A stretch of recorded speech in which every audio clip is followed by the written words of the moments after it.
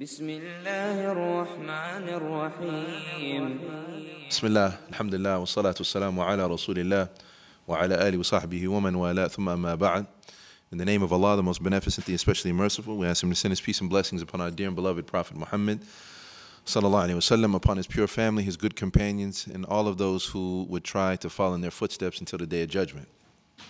So inshallah, before we begin, we just wanted to humbly request for any of the sisters downstairs who wish not to be disturbed, and for the ease of listening, and also for the ease of when it comes to the questions and answers, we just ask that you come upstairs and sit in the back where we normally have the space for the sisters. Alhamdulillah, things are already set up there. Was there any other suggestions? Naam. And then if you do, alhamdulillah, you can come, and there are books in the back. Maybe you want to leave some copies back there for the sisters, inshallah. There's copies of the book that we're going to be covering, inshallah, that are there in the back on the sister's side.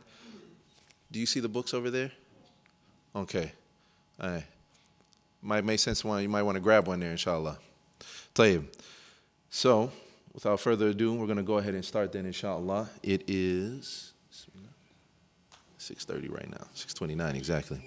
فإن الحمد لله حمدا ليس منحصرا على أيديه ما يخفى وما ظهر ثم الصلاة وتسليم المحيمن ما حبى سبا فأضر العارض المطر على الذي شاد بنيان الهدى فسما وساد كل الورى فخرا وما افتخرا نبينا أحمد الهادي وعترته وصحبه كل من آوى ومن نصر وبعد فالعلم لم يظفر به أحد إلا سما وبأسباب العلا ظفرا لا سيما أصل علم الدين إن به سعادة العبد والمنجى إذا حشرا. As to what follows. So, Assalamu alaikum wa rahmatullahi wa barakatuh. We want to welcome brothers and sisters, alhamdulillah, for our workshop titled Welcoming the Honored Guest, which is the month of Ramadan, where inshallah ta'ala, God willing, myself as well as Sheikhuna Elias Ali is going to be covering the main and most important and critical things that we need to know in order to prepare for Ramadan, in order to best benefit and maximize from Ramadan, inshallah ta'ala. So we're going to be covering the things like the virtues of Ramadan, the wisdom behind fasting and the month of Ramadan, its rulings, the rulings regarding i'tikaf, as well as a number of other things, inshallah, all of the different things that a servant needs in order to be best prepared and best maximize the benefit that they can from this wonderful and beautiful month that is quickly approaching us, the month of Ramadan. So, inshallah ta'ala, before we do that, there were three things that I wanted to do first, inshallah. One is to give a quick and brief introduction to the author of the book that we're covering, which, by the way, there are copies of the book there, inshallah. If you don't have it already, please make sure to get it. Wanted to cover a quick, brief introduction and brief bio of the Sheikh who authored this book and wrote this book, because he's no doubt a gem that we have here in the state of Minnesota, dare I say in all of the United States. Alhamdulillah, and we're fortunate enough to have him here. He was a tremendous scholar by the name of Sheikh Waleed Edrees al-Menisi al-Sulamiyu. And inshallah, I'm going to share a little bit about him and then a couple of more points before we get started, inshallah.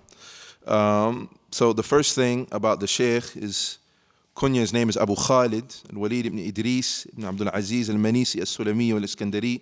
And you're not going to find it in the book. You have to go to his website if you want to see it, inshallah. Alhamdulillah. But anyways, he's from Alexandria, Egypt, or Iskandariya. He was born in 1967. He is currently the Ra'is. And by the way, as I said, it's going to be real brief. I'm not going to cover everything, but I just want to mention some things about him and talk a little bit about him before we start into the book, inshallah. So anyways, he's currently the president of the North American Imams Federation, which is an organization that has more than 370 imams throughout the United States who are part of that organization. And alhamdulillah, he is the president of that organization, as well as the president of the Islamic University of Minnesota. And he is also an instructor or a professor with the American Open University and has been for several years. And he's also a part of the council for the American Muslim Jurist Association, alhamdulillah, and also he's a professor at the Graduate Theological Foundation, which is in Indiana. Alhamdulillah, the Sheikh, he studied in the College of Alexandria, where he specialized in the Arabic language, and then he got his master's from the same university in fiqh, and he got his doctorate in the Dirasat al-Islamiyya, or Islamic studies, right? And so that was just the beginning. That was just the beginning. It literally covers 2 to 3 pages, all of the different sheikhs and scholars where he has an ijazah, right, which is a sanad going back to the Prophet Muhammad sallallahu alaihi wasallam, and there are too many to mention, specifically in just the science of the Quran. So anybody who wants to know more about that, you can go to almenisi.com. But the sheikh is well versed in the Quran and is well known for that. But what I wanted to share, just so that people can have an idea of the sheikh and the depth and breadth of his studies.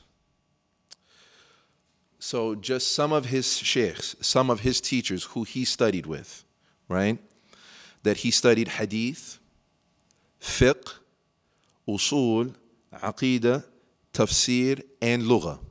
So that would be in hadith, the science of the prophetic traditions of the Prophet Muhammad sallallahu alaihi wasallam, fiqh, Islamic jurisprudence, usul, legal maxims, which is a branch of fiqh, and then also aqidah, which is Islamic creed or theology, in tafsir, which is the explanation of the Quran, exegesis of the Quran, and then and also in the sciences of language. All right, I'm just going to name some of the sheikhs. The first sheikh that he studied over 8 years with is one of the most renowned scholars in contemporary times, is Sheikh Abdul Aziz bin Baz, rahimahullah, who passed away.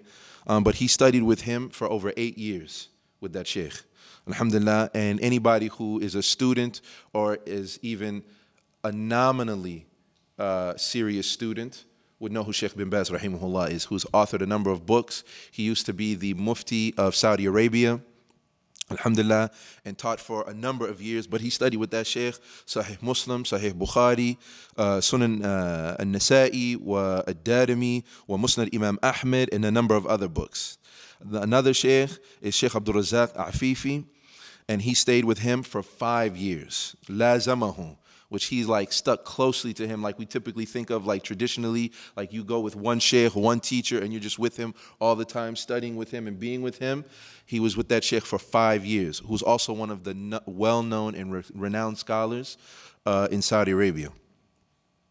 Another sheikh is Sheikh Muhammad bin Salih al-Uthaymeen, who is also a well-known scholar. He studied a number of different matun and books with him over a number of years. And then also Sheikh Abdullah bin Jibreen, rahimahullah, where he studied with him Aqidah, and also Sheikh Salih bin Fawzan al-Fawzan. Now, most of these names, some of y'all might not know who these names are. But for us who went overseas and studied, like these were like, for lack of a better word, like superstars amongst the scholars of their time. They were like so renowned and well known, right? And respected and notable scholars who did a tremendous amount of work in spreading the deen of Allah subhanahu wa ta'ala, and teaching their people and teaching those all over the world. Alhamdulillah. So today, a number of, almost all of those sheikhs, they're in somewhere in my library. A number of the books that I have are the books of these sheikhs. Matter of fact, I think Sheikh Elias has Sheikh Uthaymeen's book right there. So we are greatly, greatly indebted to them. But Sheikh Waleed, who is one of the scholars of this city, right, had the great fortune and blessing to have studied with them. And so the reason why I'm pointing this out, because there's much more to say about him, is that a lot of times people ask, where can I study? Do I got to go overseas? Where are teachers? Where are scholars? And so on and so forth. And there are even some who speak Arabic who ask that question and they don't know who the Sheikh is. And they never heard of him. And they consider themselves to be serious students, right? But many of us miss the fact that he is a local imam here. He's the imam of Masjid Tawfiq Center out in Bloomington. And alhamdulillah, he teaches approximately 6 days a week. And he teaches various different matun and different books. And he had most of the hufad, most of the students who've memorized Quran, especially with the various recitations and modes of recitation of the Quran, most of them here in Minnesota have studied under him and taken ijazah from him, right? Even many of the imams of the masajid here. Matter of fact, if you go to his halaqah on Friday night, you will find a number of the imams of the masajid here in the Twin Cities. Many of them are sitting under his halaqah, right? And so, alhamdulillah, that is a huge blessing that we have here in Minnesota, to have such a sheikh who is actively teaching and actively propagating the deen of Allah subhanahu wa ta'ala according to the book of Allah, according to the sunnah of the Prophet Muhammad sallallahu alaihi wasallam, and understanding the salaf. That is something that is sometimes can be rare. There are some from the people of the past who used to say, Alhamdulillah alladhi hadani ila al-Islam, wa alhamdulillah alladhi hadani ila sunnah. They would say, all praise and thanks is due to Allah who guided me to Islam. And we thank Allah subhanahu wa ta'ala that he guided us to the sunnah of the Prophet sallallahu alaihi wasallam. And some would say, Alhamdulillah, or all praise and thanks is due to Allah who guided me to a teacher of the sunnah. A teacher who is upon the sunnah of the Prophet Muhammad sallallahu alaihi wasallam. And so for that reason, alhamdulillah, the Shaykh, he has a number of different works, a number of different books. Some are brief explanations, some are explanations of other books of the past. And he also has some books that he himself has authored. And this is one of those books that we're going to be covering, inshallah. The name of this book, which you have now, is called Al-Majalisu Al-Ramadaniyya, the Ramadan sittings or gatherings. Also, I think it's translated as Ramadan lounging sessions, but I would prefer Ramadan sittings or gatherings, right? And so, alhamdulillah, what we're going to be doing, there's 12 chapters in this book. There's 12 chapters. Inshallah, we're going to do our best, myself and Elias, to cover all of the chapters, alhamdulillah. And the way we're going to go about doing that, inshallah, the first 2 chapters will be covered by myself. And then the next chapters will be, Sheikh Elias, remind me, chapters 3, 4, 5, 8, and 9 will be covered by Elias. That'll be the second session. And in between there, we'll have a break between myself and then him, have like a 5-minute break or so.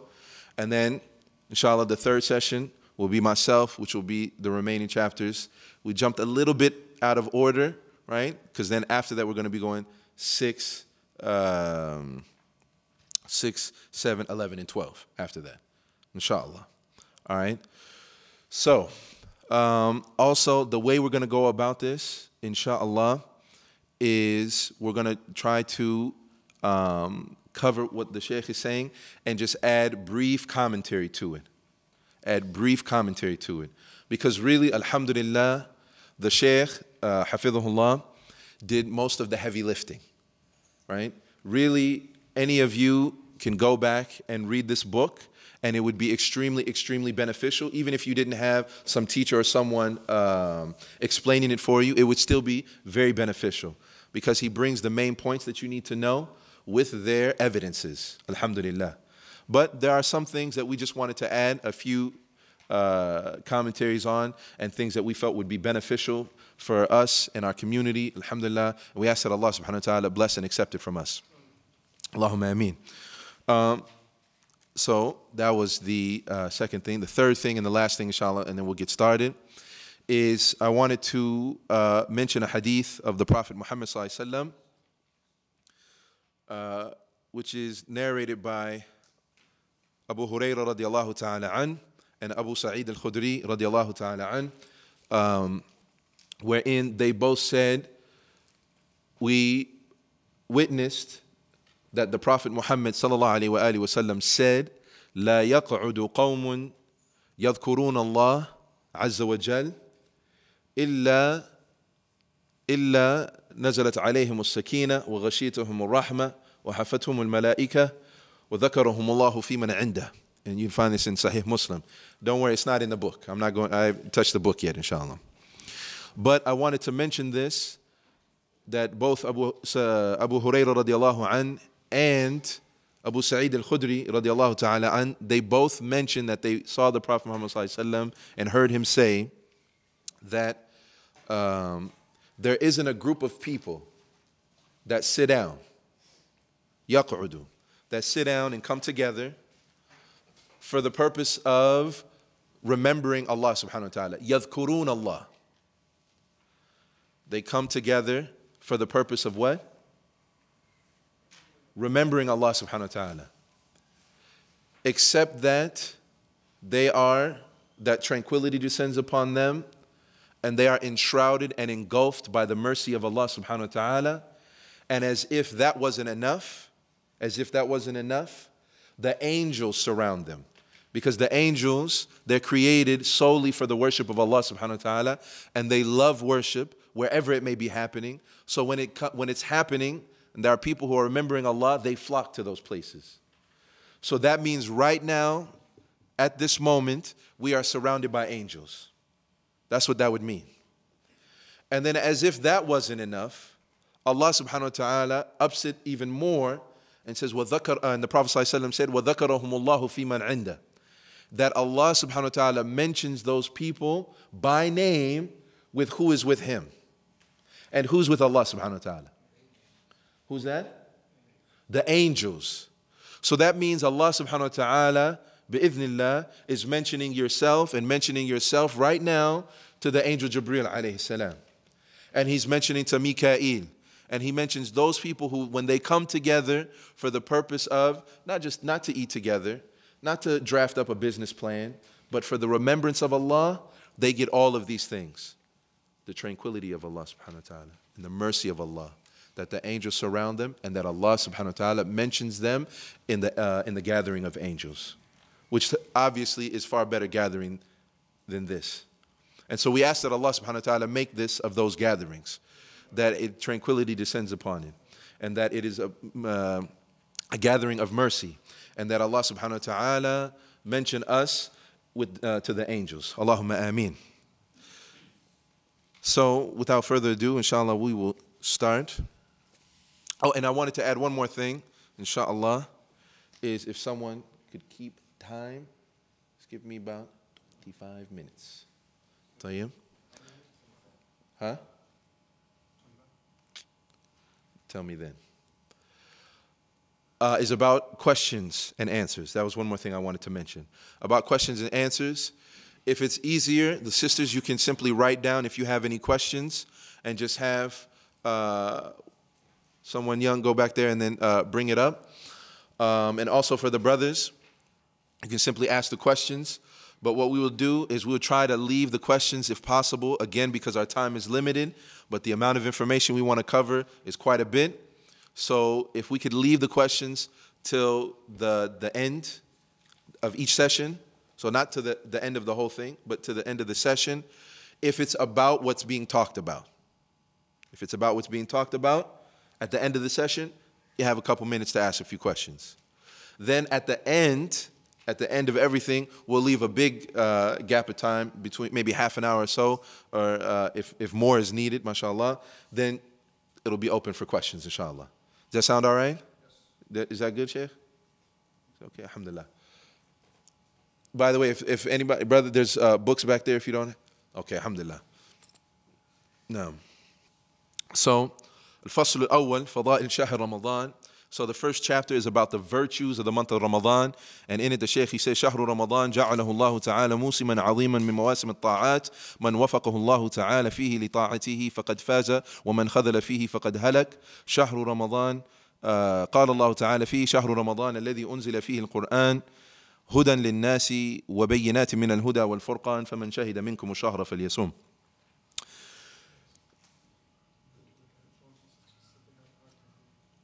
Back there? Okay. No. So the first thing that the Shaykh, he says, is that Allah subhanahu wa ta'ala has made the month of Ramadan a blessed season. A blessed and tremendous season for the obedience of Allah subhanahu wa ta'ala.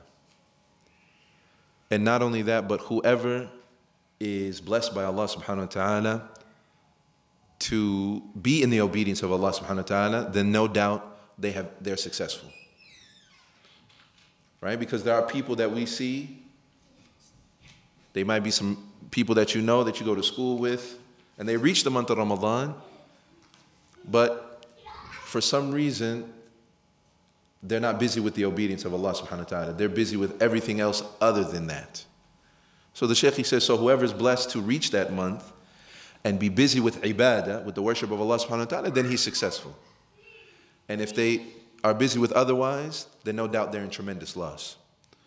And then he mentions the ayah wherein Allah subhanahu wa ta'ala said, and it's in Surah Al-Baqarah, that the month of Ramadan is the month that Allah subhanahu wa ta'ala sent down the Quran, guidance for mankind, وَبَيِّنَاتٍ مِنَ الْهُدَى وَالْفُرْقَانِ, and it is a clarification from guidance and a criterion, meaning between truth and falsehood. فَمَنْ شَهِدَ مِنْكُمُ الشَّهْرَ فَلْيَصُمْ. And so whoever of you sees or witnesses the month of Ramadan, then go ahead and fast.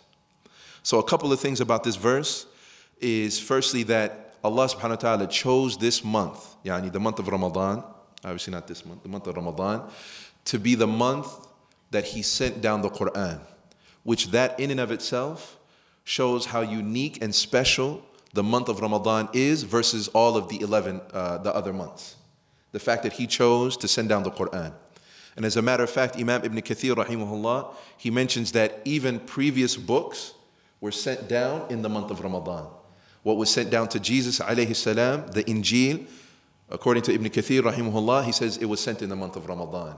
And what was sent to Musa alayhi salam, the same thing, sent down in the month of Ramadan.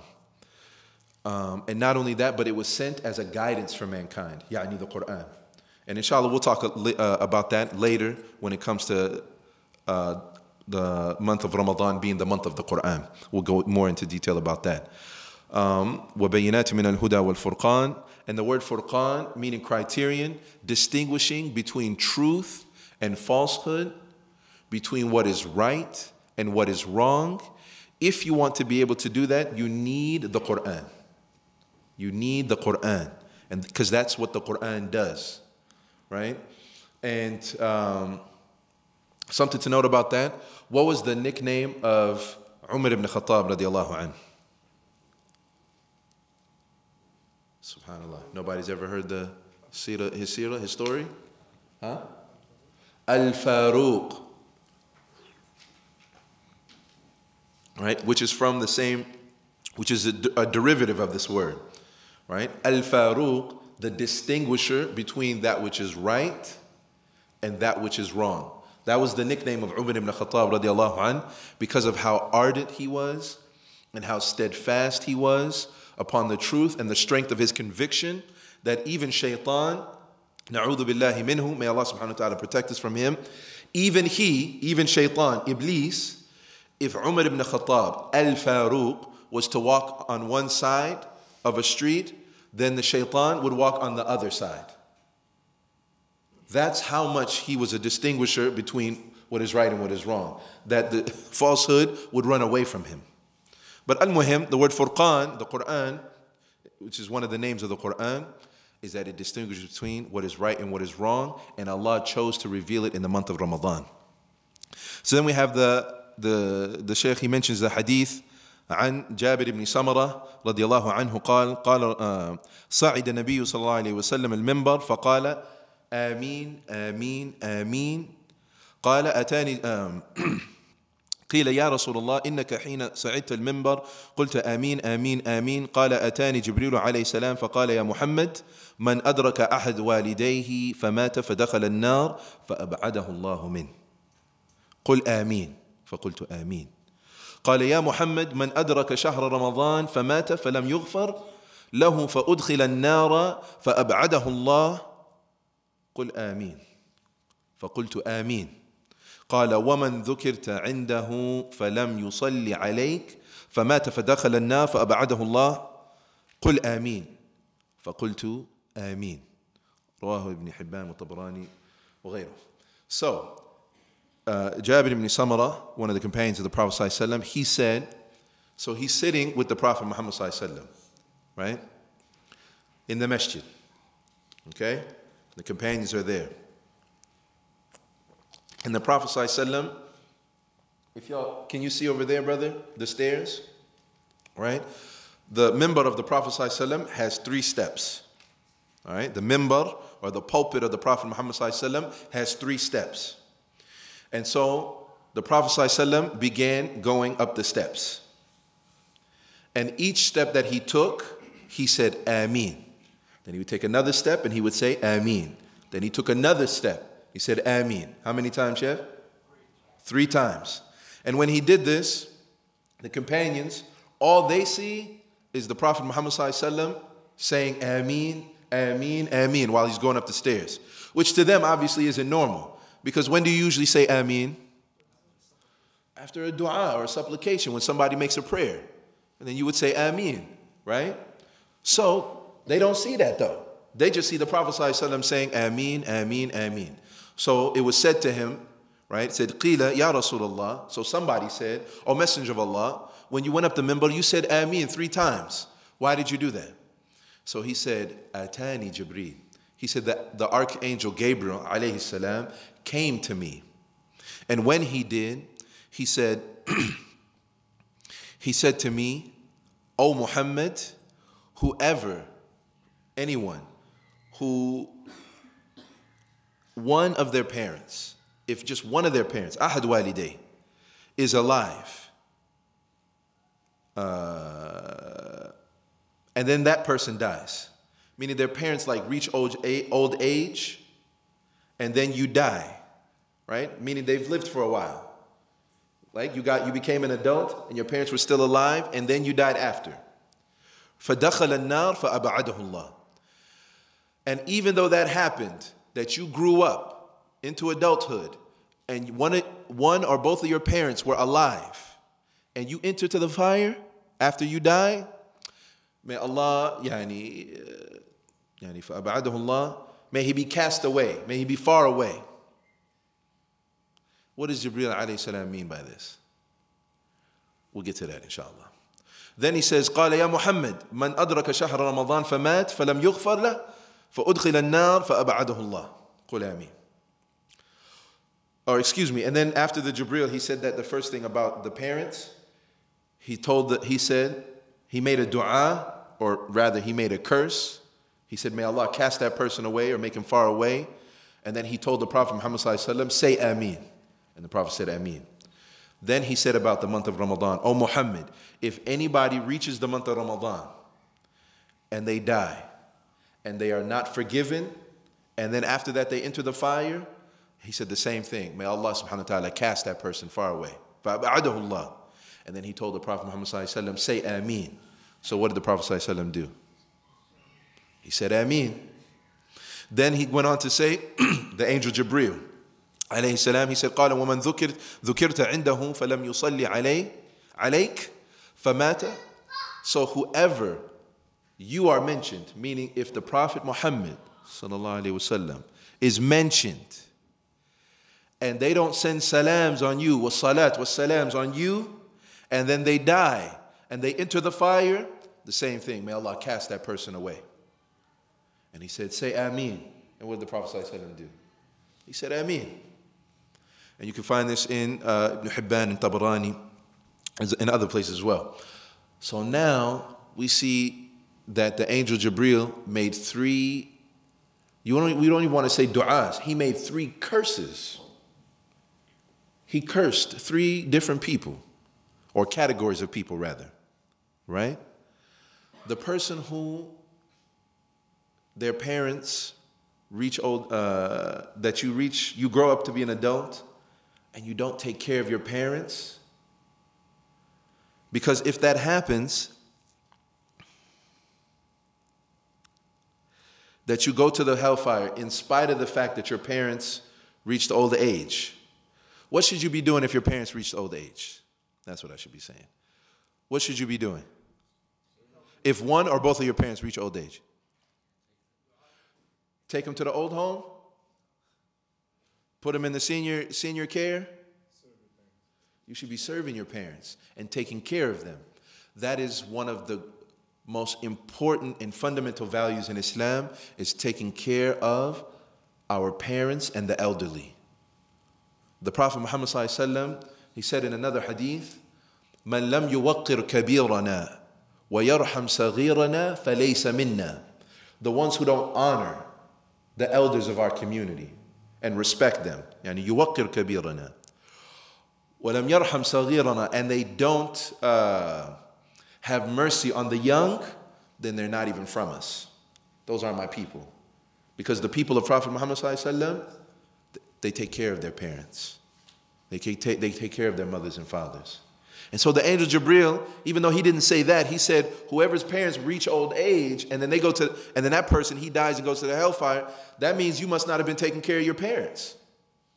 That's what that means. You must not have been taking care of your parents, because that's a huge opportunity for reward. Somehow you missed that opportunity, and that's one of the reasons why you're in the hellfire. So may Allah cast you away. So one of the things it shows from this hadith, the first thing is that the obligation of taking care of our parents. And the month of Ramadan is also a tremendous opportunity to do so. To take care of your parents, bringing them food for them, making sure that they don't have any needs during the month. If they live with you, if they don't, if they live somewhere else, checking up on them, calling them, visiting them. If they live in a different country or they live in a different state, just calling and see how you're doing. And using all the different means, Skyping them, FaceTiming them so they can see your face, right? But taking care of your parents. The second thing from this hadith, which obviously is the most relevant here, is the angel Jibril. He said, whoever reaches the month of Ramadan and is not forgiven, and then after that he dies and then enters the fire, فَعَبَادَهُ اللَّهِ. Khalas, that person too, cast him away. Why? Because this person, whoever he or she might be, they had this tremendous opportunity the month of Ramadan. Didn't get forgiveness, that means they missed that huge opportunity. Which means who can they blame? They can only blame themselves. And then they enter the fire, so the angel Bril's like, khalas, man, just make dua against that guy. Khalas, he deserves whatever he's getting. فَعَبْعَدُهُ اللَّهِ. May Allah cast him away, because wherever he is right now, he deserves to be there. And of course, he told the Prophet ﷺ, say Ameen, and he did. And then the third thing was, whoever the Prophet ﷺ is remembered, or his name is mentioned, sallallahu alaihi wasallam, and someone doesn't say sallallahu alaihi wasallam, doesn't send salams, doesn't send prayers on him, right? And same thing. And they die, and they enter the hellfire, khalas, same thing. فَأَبْعَدَهُ اللَّهِ. May Allah banish that person. Again, huge opportunity for good in such a small, insignificant, like I don't want to say insignificant, but such a small thing, just you saying, sallallahu alaihi wasallam. How much time does that take from you, Sheikh? Huh? If that, 2 seconds. Sallallahu alaihi wasallam. Doesn't cost, right? But we owe the Prophet Muhammad sallallahu alaihi wasallam. There would not be this dawrah. There would not be the prayers. These masajid would not be here had it not been for the sacrifices and the efforts of the Prophet Muhammad sallallahu alaihi wasallam. Of course, after Allah subhanahu wa ta'ala, thumma, right? But he sent the message to somebody. Somebody had to endure, and somebody had to convey, somebody had to be patient, somebody had to teach, right? And that's Prophet Muhammad sallallahu alaihi wasallam. So every time you hear his name, we owe it to him that we say, every time we hear his name, we say, sallallahu alaihi wasallam. And if you don't do that, again, another opportunity. And notice I'm saying each of these are tremendous opportunities, right? That when you miss those opportunities, what I understand from this hadith, pretty much Jibril is saying like, it's your own fault. And he's making dua against you. If you did that, that's your own fault. That's why you're in the hellfire. May Allah cast you away. May Allah subhanahu wa ta'ala protect us from the hellfire. Allahumma ameen. So, anyways, so now the next thing that we take is that the obligation of sending salat wa salams ala Rasulillah sallallahu alaihi wasallam. This is an obligation on every single Muslim. And we should teach our children that they say this. Every time they hear Prophet Muhammad or Rasulullah or Nabiullah or Muhammad, they should say what? Sallallahu Alaihi Wasallam. And us as parents, those of you who are teachers, those of you who are uncles, those of you for your relatives, you should teach everybody that they should say Sallallahu Alaihi Wasallam every time they hear that. Now,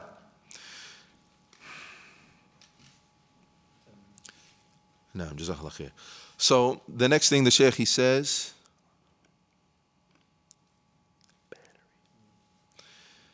فما ظنكم بدعوتي دعاها الروح الأمين وأمن عليها سيد المرسلين.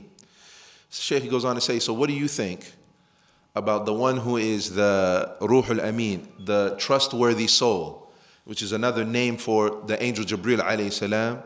He said, what do you think about the dua that he makes, and that the one who is Sayyid al-Mursaleen, the one who is the master of all of the messengers, he says Ameen to the dua that the angel Jibril makes. He said, what do you think about that dua?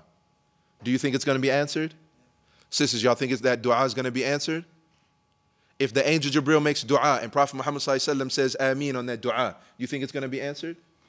Absolutely. Of course it is. May Allah subhanahu wa ta'ala protect us from that curse. Allahumma ameen.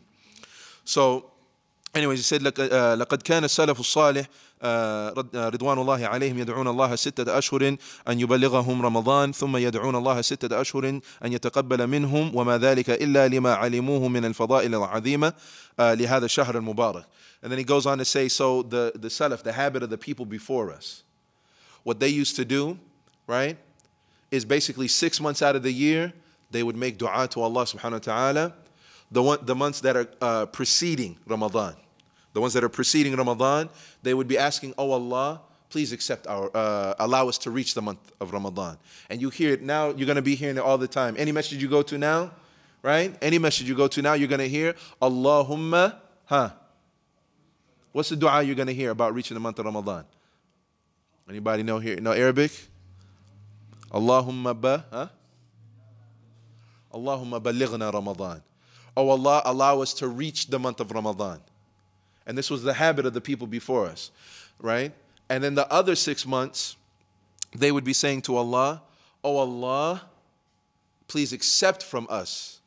Please accept, or 5 months really, because 1 month, right? They would be asking for the next 5 months, oh Allah, accept from us the Ramadan that we just did. Right? Because of the virtues that they knew that were entailed in that month, from the mercy, from the reward that Allah subhanahu wa ta'ala has, from the opportunity to gain taqwa and to gain nearness to Allah subhanahu wa ta'ala, to strengthen our spirituality, to strengthen our relationship, to better ourselves, to overcome different bad habits. They understood that that's what the month of Ramadan was about. And so they used to beg Allah, oh Allah, please, don't let us die before that month comes.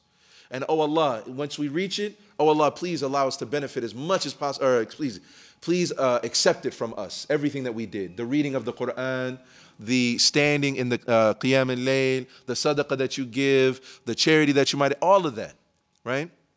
Now, and so, not only that, but the Prophet Muhammad sallallahu alaihi wasallam, the Shaykh, he goes on to say, وَكَانَ النَّبِيُّ صلى الله عليه وسلم يبشر أصحابه بدخول شهر رمضان فيقول لهم كما جاء في حديث أبي هريرة رضي الله عنه قد جاءكم رمضان شهر مبارك افترض الله عليكم صيامه تفتح فيه أبواب الجنة وتغلق فيه أبواب الجحيم وتغل فيه الشياطين فيه ليلة خير من 1000 شهر من حرم خيرها فقد حرم رواه إمام أحمد والنسائي وغيره. So now the Prophet Muhammad ﷺ, he used to, as an encouragement to his companions, right? He used to tell them in glad tidings. Glad tidings. Be happy, everybody. Alhamdulillah. قَدْ جَاءَكُمْ Ramadan. The month of Ramadan has come to you. Alhamdulillah. This is glad tidings for you. Right? It is a shahrun mubarak. It's a blessed month. And in this blessed month, Allah subhanahu wa ta'ala has made it an obligation upon you to fast during this month. And افترض الله عليكم الصيام تفتح فيه أبواب الجنة. The gates of paradise are flung open during this time. And the gates of the hellfire are closed. And not only that, but the shayateen, تغلوا, which means that they are chained up. And the ulama, they explain this تغلوا. It doesn't mean that they're just chained up, right? But it means their hands are chained up, their necks are chained up, and even their legs are chained up. طيب. So this is, again, Allah subhanahu wa ta'ala from His mercy has flung open the doors of paradise, closed the doors of the hellfire, and chained up the shayateen, again, to create an opportunity for brothers and sisters, for the Muslims, for the believers, to come closer to Allah subhanahu wa ta'ala. Now, and then not only that, he goes on to say, ليلة فيه ليلة خير من ألف شهر من حرمها خيرها فقد حرم. And in that month is one night that is better than 1,000 months. It's better than 1,000 months. And whoever is doesn't get the blessings of that month, then that's on him. فقد حرم. Yani that's on them. So just quickly, how many years is ألف شهر? 1,000 months. How many years is that? If we got any math magicians out here. No, don't use a calculator, brother. I could have done that. Wow. Allahu Akbar. Yes, exactly. It's 83.3333333 months. Years, excuse me. 83 years. That's, again, the blessings of Ramadan, that in one night, right? And of course, what is that night that we're talking about? Laylat ish? Laylatul Qadr. Laylatul Qadri khayrun min alfi shahr. It's better than 83.33333 years of worshiping Allah subhanahu wa ta'ala. Just one night. Again, showing the expansiveness and generosity of Allah subhanahu wa ta'ala. That those who are busy trying to catch that night, this is what Allah subhanahu wa ta'ala has for them. We ask that Allah subhanahu wa ta'ala allow us to catch the month of the Laylatul Qadr. Allahumma ameen. No. Jazakallah khair. Then the Shaykh goes on to say, كم أذنبنا وقصرنا في رجب وشعبان فعلينا أن نستدرك ما فات ونعوضه بالإحسان في شهر رمضان. And so the Shaykh, he goes on to say, how much have we messed up? How many sins do we have, or that we've collected, kind of like the filth and the dirt that you collect when you're going on the street, when you're walking on and traveling, right, on a dusty road. What happens when you travel on a dusty road? Let's say you got like a white garment on. What's going to happen to the garment? It's going to get dusty, it's going to get dirty, and that's kind of like what this life is like. When you go through it and you live your day-to-day life, whether it's through your work, your school, your different responsibilities and stuff like that, wallahi, there's different things. Late to the salat, you forgot, you said a bad word when you was upset, you did something wrong, you didn't do enough, you did too much. There's so many different things that happen. Yeah? And so now the Shaykh, he's saying, look, that happened in the month of Rajab, which is 2 months before Ramadan. He said, and the same in Sha'ban. He said, so now the month of Ramadan, it's time for us, right, to perfect ourselves and try to do the best that we can in this month of Ramadan. And then it mentions a poem, inshallah. It says, يا ذا الذي ما كفاه الذنب في رجب حتى عصى ربه في شهر شعبان لقد أظلك شهر صوم بعدهما فلا تصيره أيضا شهر عصيان واتل القرآن وصبح فيه مجتهدا فإنه شهر تسبيح وقرآن كم كنت تعرف ممن صام في سلف من بين أهل وجيران وإخوان أفناهم الموت واستبقاك بعدهم حيا فما أقرب القاصي من الداني. And rather than me try to translate that with my non-poetic self, brother, does somebody maybe want to read the translation of that, of the poem? You want to go ahead, brother? Bismillah. Hold on.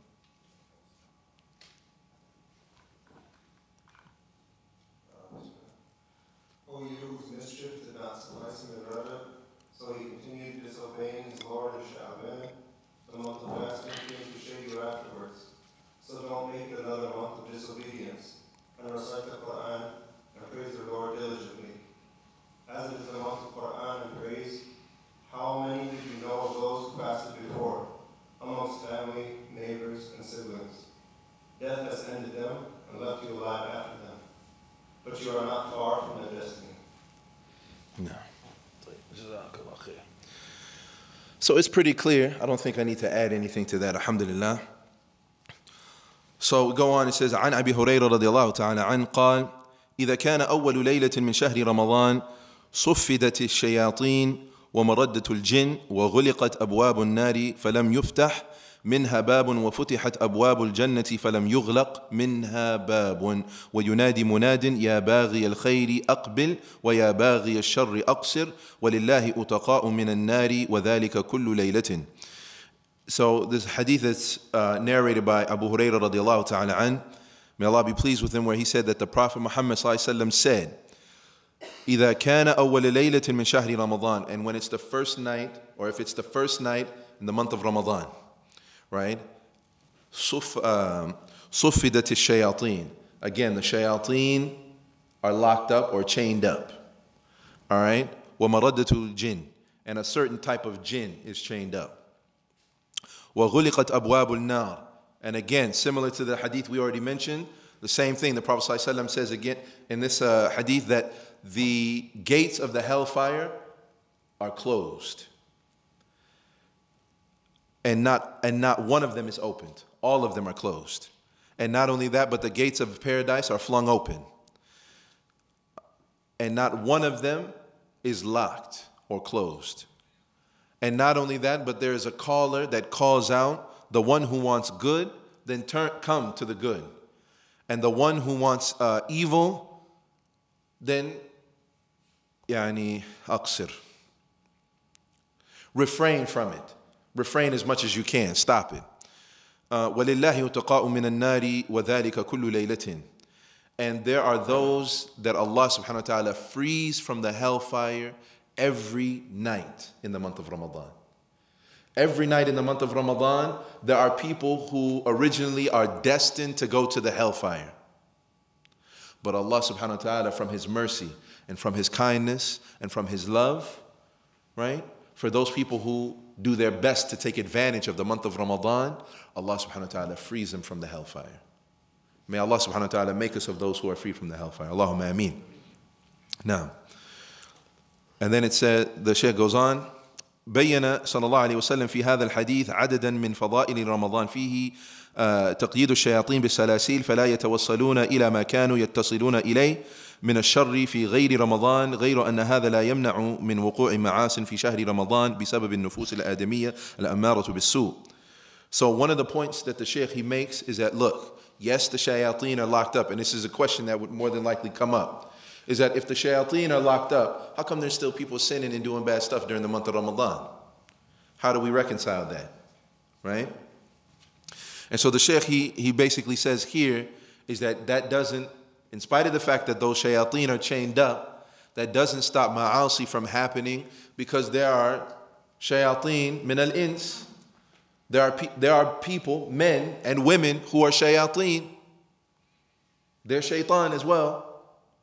And this is also mentioned in Surah An-Nas, right? الَّذِي يُوَسْوِسُ فِي صُدُورِ النَّاسِ مِنَ الْجِنَّةِ وَالنَّاسِ. There are people who are shayateen from human beings, who are just as vile and just as negative, right? And so because of that, obviously you still see bad and haram things going on. And another thing that's mentioned by Shaykh Uthaymeen rahimahullah is that they are not entirely completely prevented from causing harm.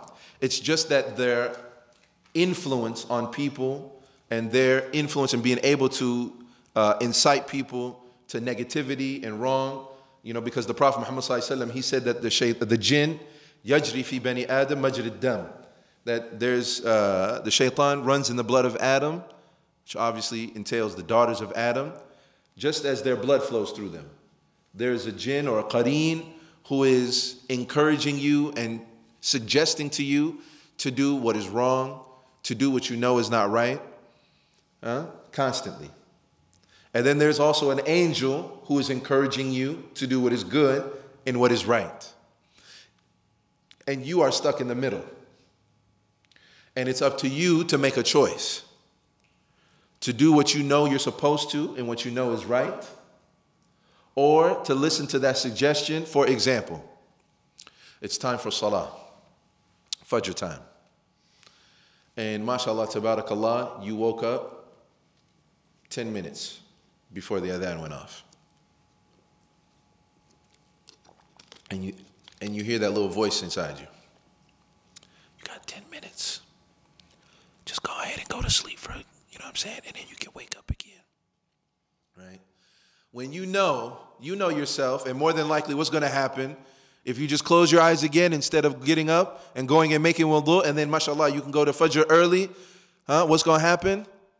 If you listen to that voice that said, just pull the covers, alhamdulillah. It's okay. You'll make it. You'll get up. But just go back to sleep. If you listen to him, that's the sort of the shaitan, right? And that's what you're caught between. You shouldn't listen to that. What should you do, Sheikh? Man, you should kick them sheets off and you should get up and go make wudu and get ready for salah. Pray the 2 rak'ah before, the sunnah. And then head out to the masjid. That's what you should do. Right? But that voice, it tells you that. So that influence is, as some scholars say, it's diminished. Right? That voice is diminished to a great extent. Again, decreasing the evil and the sins that happened during the month of Ramadan. And then he just mentioned the different virtues that we already said, but I want to mention a couple of them without going through all of them that the Sheikh is mentioning here, is that the gates of paradise, or excuse me, the gates of the hellfire. Does anybody know how many gates there are to the hellfire? MashaAllah. There are 7. And how many gates to paradise? No? 8. And something really subtle there. If you notice, there are more gates to paradise than there are gates to the hellfire. Allah subhanahu wa ta'ala wants people to go to Jannah. And again, just as Angel Jibreel alayhi salam, he alluded to, that there are all these different opportunities. And of course, the month of Ramadan is one of those huge opportunities for people to go and enter through one of those doors. But it's just a matter of them making the right choice. It's a matter of them trying to the best of their ability, right? But if you notice that there are less gates to the hellfire than there are to paradise, and again, that's like a subtle indication of the mercy of Allah subhanahu wa ta'ala that He has. Now,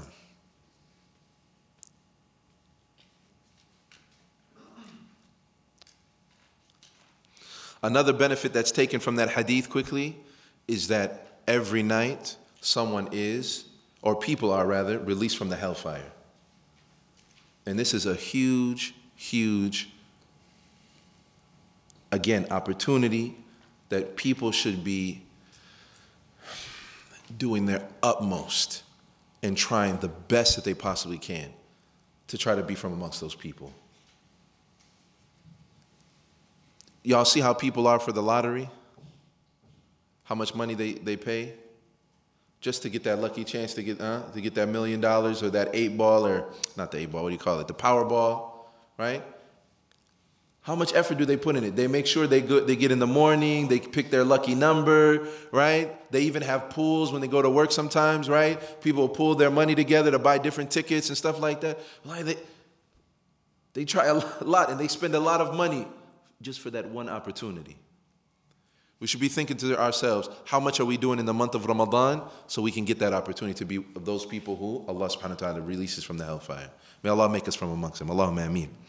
Now, so tayyib, another thing that the Shaykh goes on to say, شهر رمضان سبب لتكفير السيئات ومغفرة الذنوب.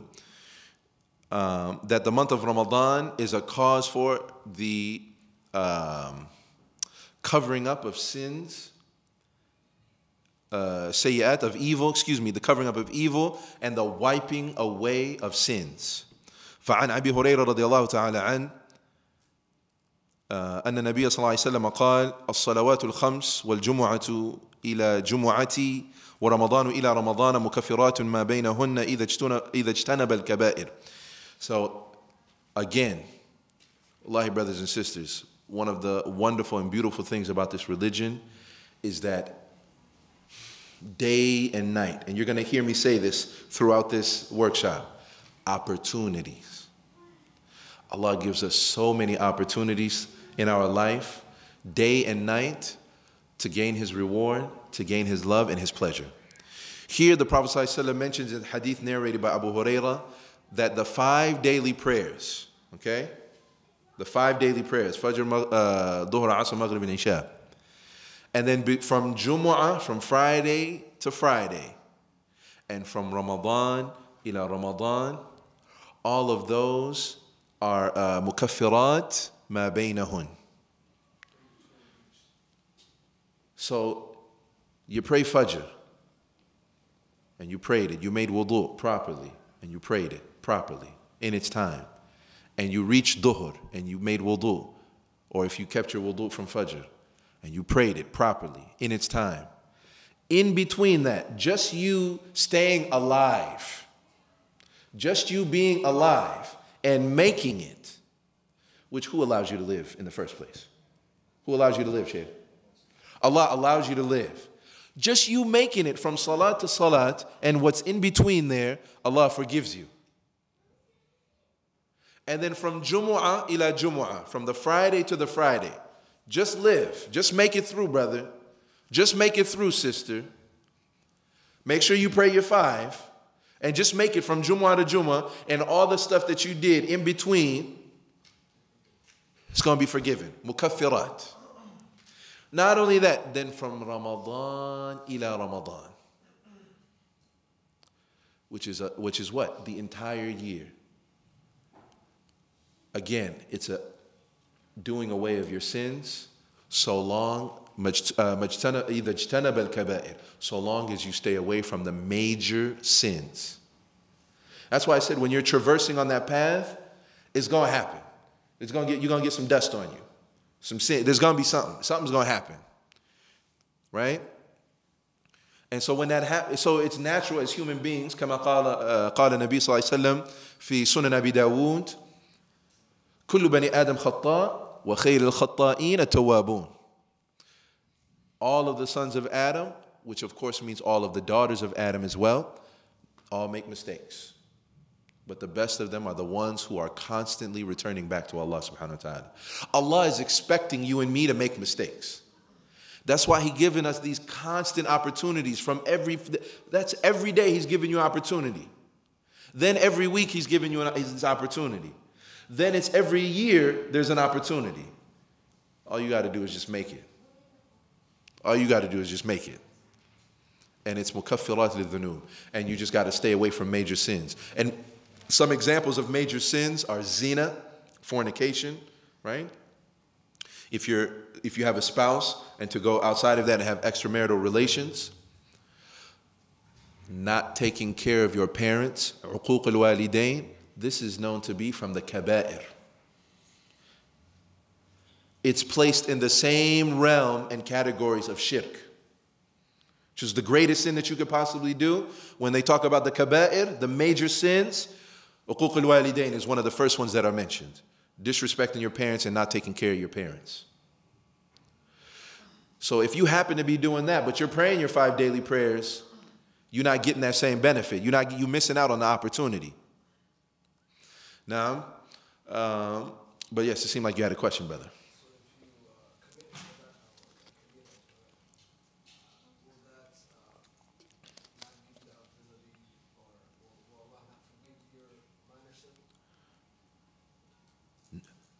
When you make kaba'ir, those sins, it is obligatory to make tawbah from them.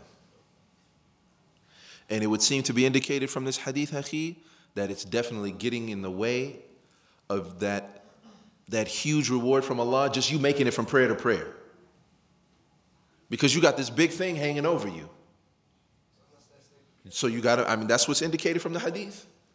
Because it says, so long as you stay away from the kaba'ir, which means what? That if you don't stay away from the kaba'ir, then you got a problem, you're not part of this reward. But anyways, but from the kaba'ir, it needs to be noted that those you have to make tawbah from. And those have conditions and things that have to be fulfilled in order for it to be forgiven by Allah subhanahu wa ta'ala. Now,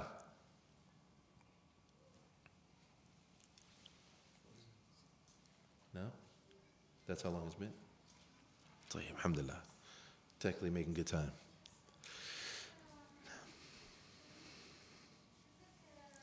And then another thing that another hadith the Prophet Muhammad ﷺ mentioned, من صام رمضان إيمانا واحتسابا غفر له ما تقدم من ذنبه ومن قام رمضان إيمانا واحتسابا غفر له ما تقدم من ذنبه ومن قام ليلة القدر إيمانا واحتسابا غفر له ما تقدم من ذنبه رواه البخاري.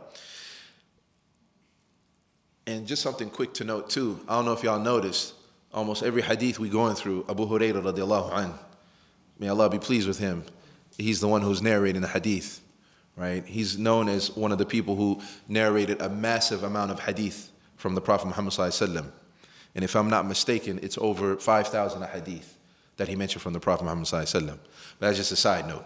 But anyways, the Prophet sallallahu alaihi wasallam, he said, whoever fasts the month of Ramadan, imanan, with faith and conviction, faith in Allah subhanahu wa ta'ala, faith in the day of judgment. They have faith. Wahtisaban, and they are hoping for the reward from Allah subhanahu wa ta'ala.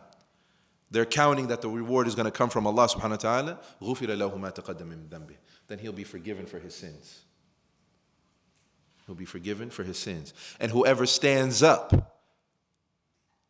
meaning prays, in the month of Ramadan, praise Salat al-Taraweeh, and praise the, obviously the 5 daily prayers, but especially the Salat al-Taraweeh. If they do that, same thing, with iman, with faith, and they're hoping Allah subhanahu wa ta'ala that He's going to reward them, then Allah subhanahu wa ta'ala will forgive them what has been passed from sins. وَمَنْ قَامَ لَيْلَةَ الْقَدْرِ إِيمَانًا وَاحْتِسَابًا غُفِرَ لَهُ مَا تَقَدَّمَ مِنْ ذَنْبِهِ. And the same, whoever stands on the night of Laylatul Qadr, whoever stands on that night, again with faith and with their hope in Allah subhanahu wa ta'ala that He's going to reward them and compensate them, inshallah Allah subhanahu wa ta'ala will forgive them for their sins. Again, if you see, just constantly, over and over and over again, it's opportunity after opportunity for us. And the other thing too is, if you notice, is the variety in those opportunities. Standing up in prayer for a long time may not be your thing. Obviously in the month of Ramadan you should be doing as much as you can, but that might be a little bit more difficult on you. Reading a lot of Quran, your work might not even allow you to. You might not have the time because of work, right? I was talking to a brother the other day, and he was saying how he was already making plans for his Ramadan and how he wanted it to be situated and everything. And then subhanAllah, things at his work changed, where now he's going to be working at night, and most of his nights he'll be spent working, right? So he asked, does that mean my Ramadan is worthless? No, there are other things that he does. Look, just him fasting, right? Man sama Ramadan, imanan wa ihtisaban, him fasting with conviction and faith in Allah subhanahu wa ta'ala and hope in His reward, then he will still have that opportunity that the people who fasted and the people who stood up in prayer and the people, right, who took advantage of those other opportunities, he's got the same opportunity for reward from Allah subhanahu wa ta'ala. Now, and then عن عبد الله ابن عمر رضي الله عنه عن النبي صلى الله عليه وسلم قال الصيام والقرآن يشفعان للعبد يوم القيامة يقول الصيام أي ربي منعته الطعام والشهوات بالنهار فشفعني فيه ويقول القرآن منعته النوم بالليل فشفعني فيه قال فيشفعان رواه إمام أحمد. So now something to note about the day of judgment and our deeds is that on the day of judgment there will be a scale, literally a scale with 2 balances, right, where you put things on to weigh. and our deeds will be weighed. Your good deeds and your bad deeds, they're going to be weighed. And that's what most of us know, and that's most of what we hear. But also, in some ways, your deeds, the deeds themselves, will come on your behalf and actually speak and intercede on your behalf. And this is from the belief of Ahlus Sunnah wal Jama'ah that this will happen. How that will happen exactly, will they be in the form or shape of a man? Allahu A'lam. But Allah subhanahu wa ta'ala, or the Prophet sallallahu alaihi wasallam, he says here that the fasting, your action of fasting and you reading the Quran will come and speak on your behalf. And the siyam is going to say, oh Allah, please, your servant, I prevented him from eating and drinking during the day. Please accept my intercession on his behalf. And then the Quran is going to say, please accept my intercession on his behalf. And then the Quran is going to say, oh Allah, I prevented your servant, right, from at night from sleeping because he was busy praying at night. So he says, so accept my intercession on his behalf. But if you notice here is what you fasting in the month of Ramadan is going to be an intercession for you and I on the day of judgment. That it's going to come and it's going to talk to Allah subhanahu wa ta'ala and speak on our behalf. And we have to understand that what is mentioned, right, is that what benefits you in the afterlife. Sheikh, does money benefit you in the afterlife? It doesn't. Money, cars, wealth, fame, none of that benefits you in Yawm al-Qiyamah. Good deeds are what benefit you. Good deeds are what benefit us. Right? And of course, sadaqah jariyah, right? But of course, sadaqah jariyah is a good deed. Right? It just so happens to be more of an investment of a good deed. Where like you invest, you build an Islamic school and kids are learning in that school. And then while they're learning, even after you pass, you still getting it. But it's still something you did, a good deed that you did. And that deed was more like an investment and a catalyst for other good things to happen. Does that make sense? So basically, only good deeds benefit you in Yawm al-Qiyamah. Even the son, a good waladun salih, a righteous son or a righteous daughter, right? If they make dua for you. But how are they going to make dua for you? If you raise them right. Again, your good actions, because you raised them right. You taught them, look, you need to pray to Allah, belief in Allah. He's your Lord, He's your God. And look, I'm telling you, and you raise them right, you feed them, you take care of them, you show them how to be a man or you show them how to be a righteous woman. And then when they grow up, they remember you. They're making dua because of your actions, what you did. Right? So either way, only your righteous actions benefit you on Yawm al-Qiyamah. And in some instances, they come and they speak on your behalf. And this is what this hadith is teaching us. Now,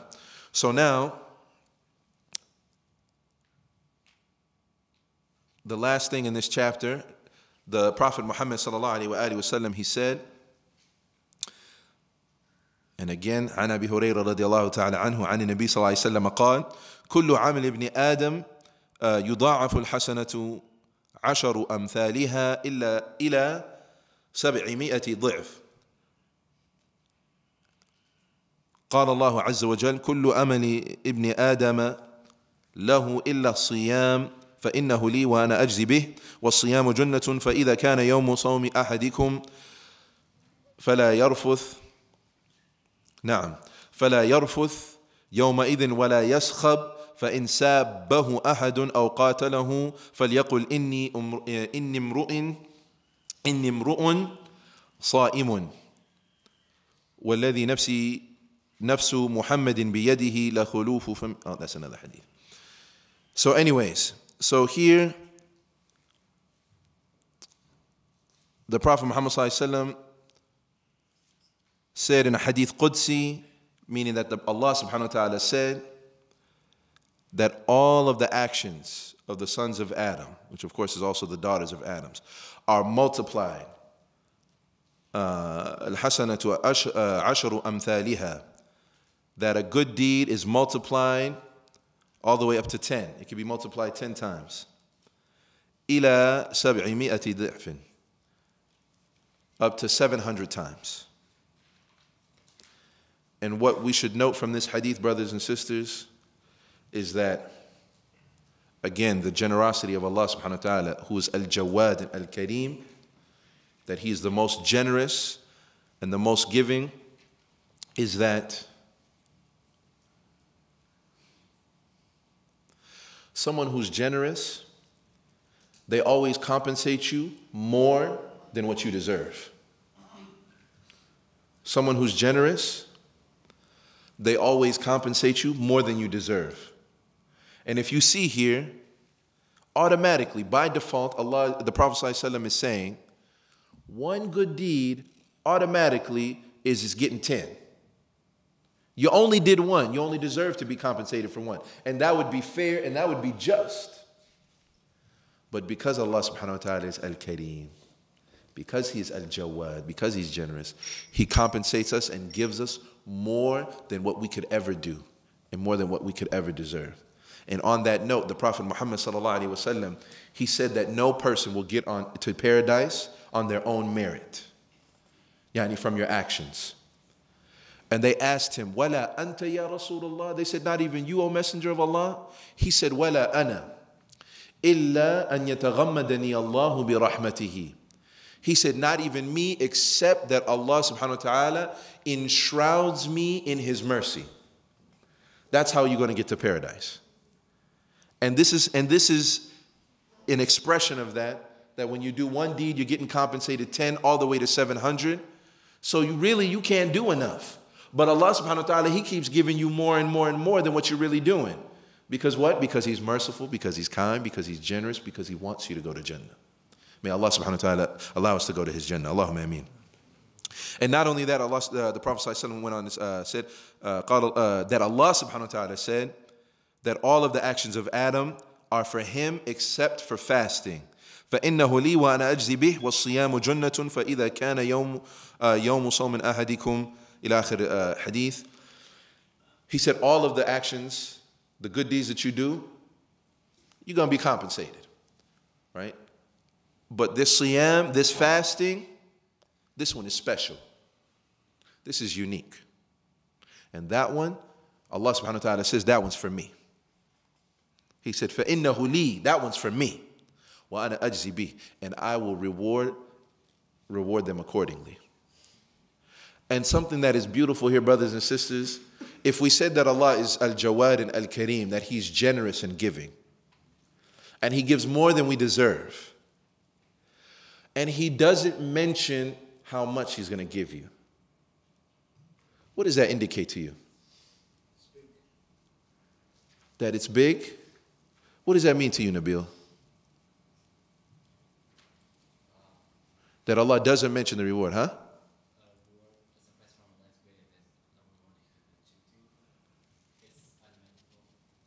Tremendous reward. That it's so tremendous that it's what? Say that again. It's unimaginable. That Allah subhanahu wa ta'ala doesn't even want to mention it because it's so much. But don't worry, because Allah is generous, know that you are going to be compensated more than you could ever imagine. Just make sure that you fast. Just make sure that you fast in the month of Ramadan. Subhanallah. طيب. And then he goes on to say, فَإِنَّهُ كَانَ يَوْمُ صَوْمِ أَحَدِكُمْ فَلَا يَرْفُثْ. And if there's a day in the fasting, don't yarfuth, which means like to speak ill or say bad things. يَوْمَئِذٍ وَلَا يَسْخَبْ فَإِنْ سَابَهُ. And if anybody were to curse you or to try to fight you, then you tell them, look, I'm a fasting person. I'm fasting right now. Look, don't. If somebody tries to curse you, somebody tries to harm you at work or in school or whatever, just let it go. كما قال الله سبحانه وتعالى وإذا خاطبهم الجاهلون قالوا سلاما. And when ignorant people address them, they don't respond in kind. Somebody curse at you and you curse at them. Somebody yell at you and you yell at them. You be calm, cool, and collected, which is a lot easier to do when you're hungry and thirsty anyways.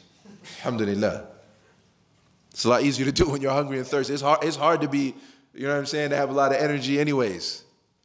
But Allah, the Prophet ﷺ reminded us that you should be calm and cool at that time. And you speak to them words of peace when they address you. because you have a greater objective. Basically, when somebody's coming at you like that, we said what? That opportunity, they're basically trying to get in the way of your opportunity. You're trying to get the reward from Allah subhanahu wa ta'ala, and they're trying to step in front of that.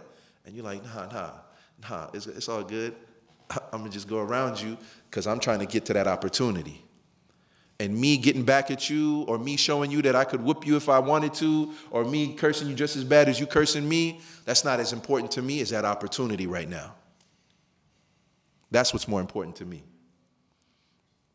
And the beautiful thing about it is, ayyuha al-ikhwa wal-akhawat, the beautiful thing about it is, brothers and sisters, the Prophet Muhammad sallallahu alaihi wasallam, he says,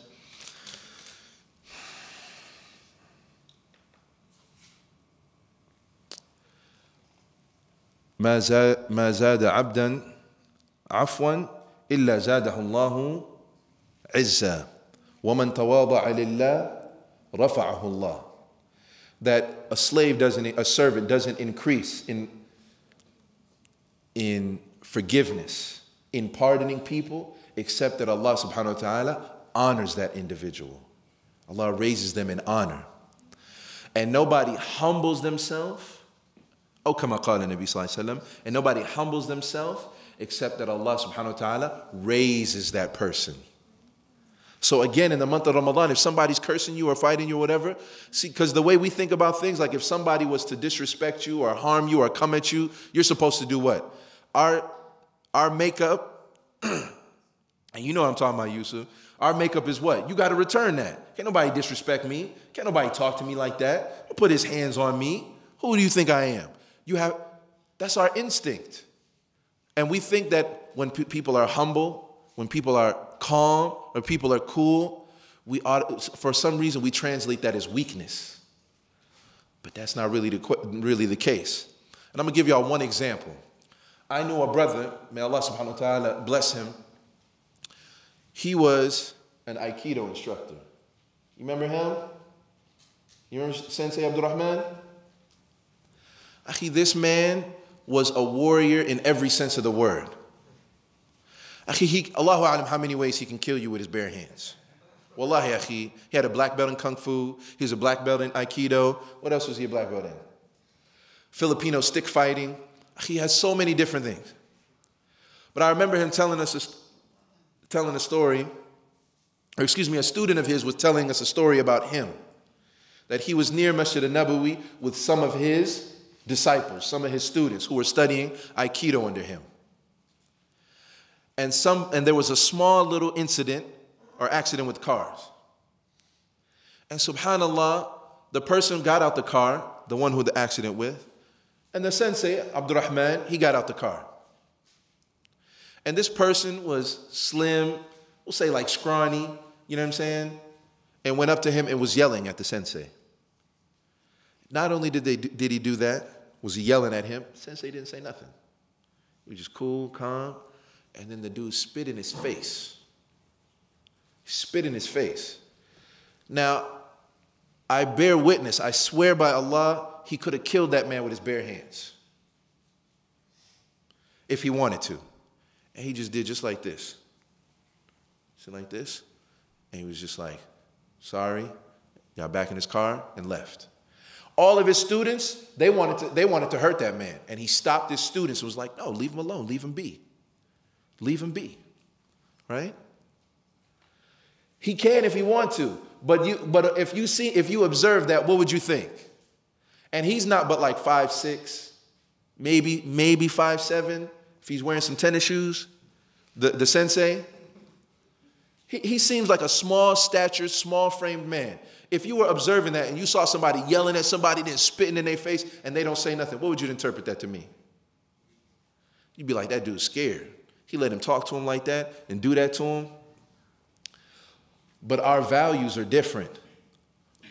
Our values, the way that the Prophet Muhammad ﷺ taught us, the way the Deen of Islam teaches us. Now, it doesn't mean that now the reason I'm telling you that, it doesn't mean like let people go and spit in your face. That's not what I'm saying. But I'm saying that he could have done something to him if he wanted to.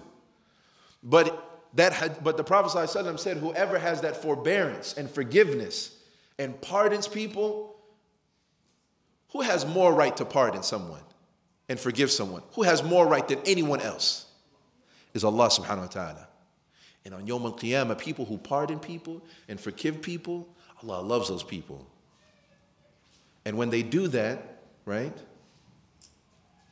And كما قال عائشة رضي الله عنها الأجر من جنس العمل, that the reward that you get is from the nature or the type of action that you do. So him being pardoning and forgiving, of course Allah subhanahu wa ta'ala is going to pardon and forgive an individual on Yawm al-Qiyamah when they're forgiving and pardoning. And this is what the Prophet ﷺ is telling us to do. This is what Siyam is teaching us that we should do. That pardon people, forgive people. Overlook their mistakes and their shortcomings. Overlook if they're trying to argue with you. If your spouse might be arguing with you, you might be 100% right in the month of Ramadan. Allah, you said it. Just forgive her. Just pardon her. It might be your brother, akhi, your younger brother, who you used to beat up all the time when y'all was kids. And now you're arguing with him, or he wants to argue with you in the month of Ramadan. Just forgive him, akhi. Even if you were right, just let it go. It's not the end of the world. It's not the most important thing. Ain't nobody really watching there anyways. It's not like you guys going to prove. Who are you going to prove? All right, I'm better, I'm stronger than my brother. You're going to prove to your wife, I'm the man of the house. Who are we really trying to impress and prove to? It's to Allah subhanahu wa ta'ala. Right? Now,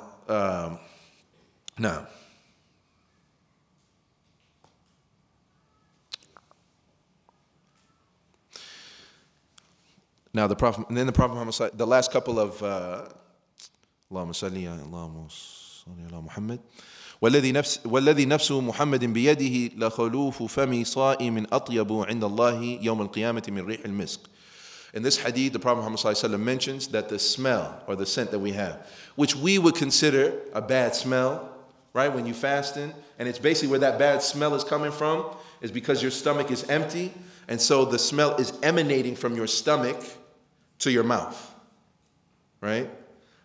That smell is more fragrant to Allah subhanahu wa ta'ala on the Day of Judgment than the smell of misk, which is like a beautiful smell.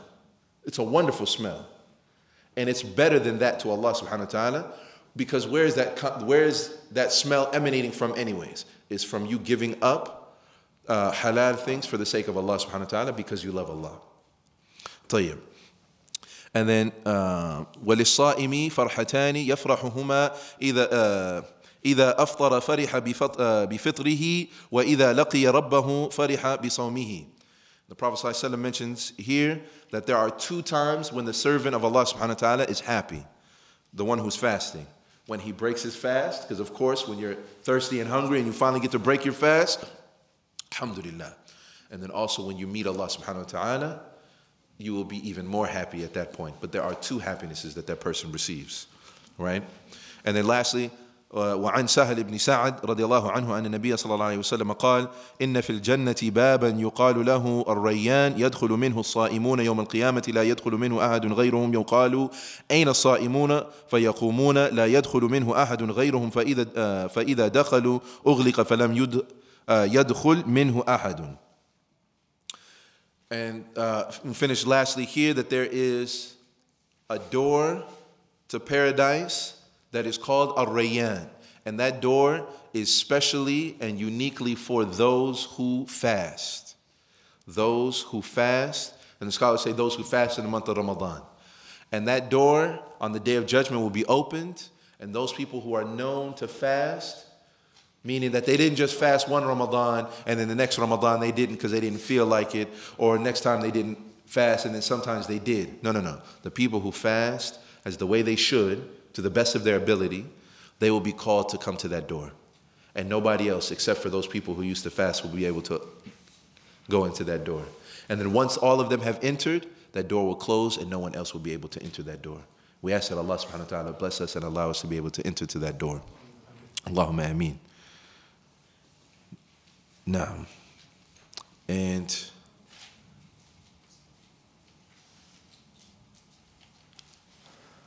so the next chapter, inshallah, but before I go on, are there any questions up until this point?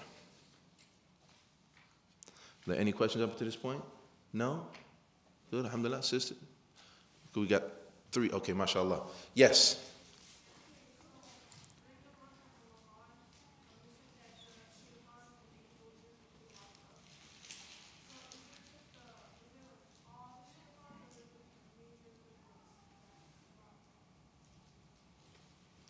Did you say, is it all of the shayateen that are locked up?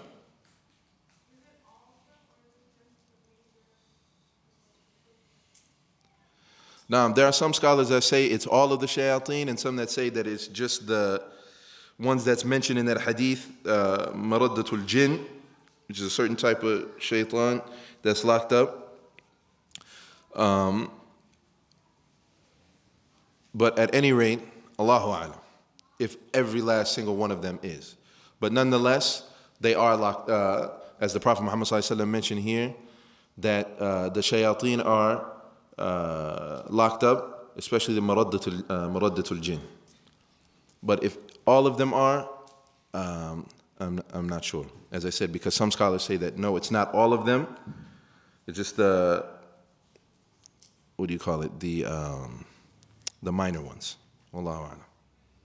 Now, no, some here, and then there. Now, yes, sir.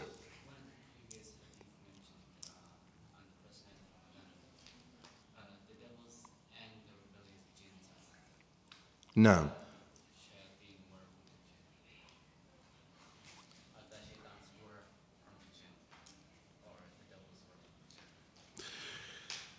Not all of the jinn are shayateen. Because we said there's shayateen, which are like devils, from men and from the jinn. But there are jinn who are not shayateen, that they're Muslims, they believe in Allah subhanahu wa ta'ala, they follow the Prophet Muhammad sallallahu alaihi wasallam, they pray. Those are not shayateen.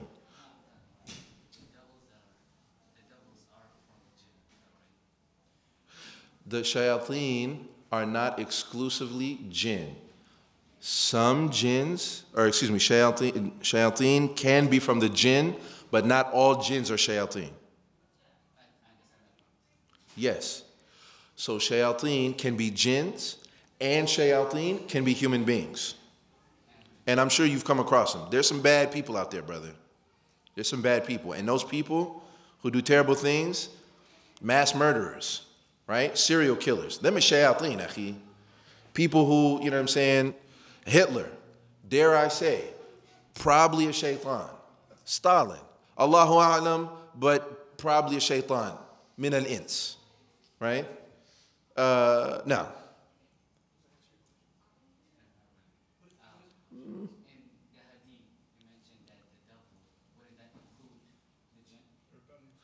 The rebellious jinn, that's why we said, maraddatul jinn, a certain type of jinn.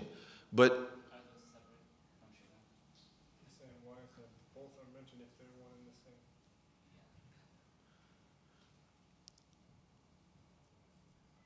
Allahu A'lam. Allahu A'lam. Shayateen are locked up. Some shayateen are jinn, some of them are men. Beyond that, why was that one specifically? I don't know, brother. Inshallah. No. But we, inshallah, we'll try to look that up, inshallah. No. I just wanted to ask, I don't know exactly when Elias Ali's name is mentioned. Are we supposed to say it out loud or not? I want to know the correct answer. Loud enough for yourself to hear, akhi. Loud enough for yourself to hear. No. Like if you were praying by yourself, Maghrib, if you happen to be praying by yourself, right? You don't need to pray for the whole room to hear.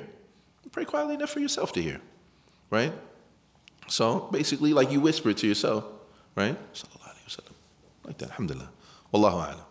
No. Question was regarding the hadith talking about the multiplication of 10 to 700 times per deed. Yeah. The indication is that it's for good deeds. Is that the inverse then also to be considered, or in Arabic is that specified? Not always. Sometimes, yes. So for example, places that are special and times that are special, then sins can be multiplied. Under normal, regular circumstances, outside of the month of Ramadan, for example, under normal circumstances, one sin equals one sin. But in special times and in special places, the sanctity of those places and the sanctity of those times, so not only in the month of Ramadan, so in Muharram, for example, in the days in the Muharram and Ashura, for those type of days, in those times, because of the sanctity of those times, to sin in those times, the sins are multiplied. Or to sin in Mecca or in Medina, also those places, because of the sanctity of those places, sins they are multiplied. No. But outside of that, so outside of the month of Ramadan, sin would be one. No. Allahu Akbar. No. And this will be the last one, inshallah. I'm sorry. Unless the sisters have a question, because there's only one so far. No? Okay. No, okay. طيب. Bismillah.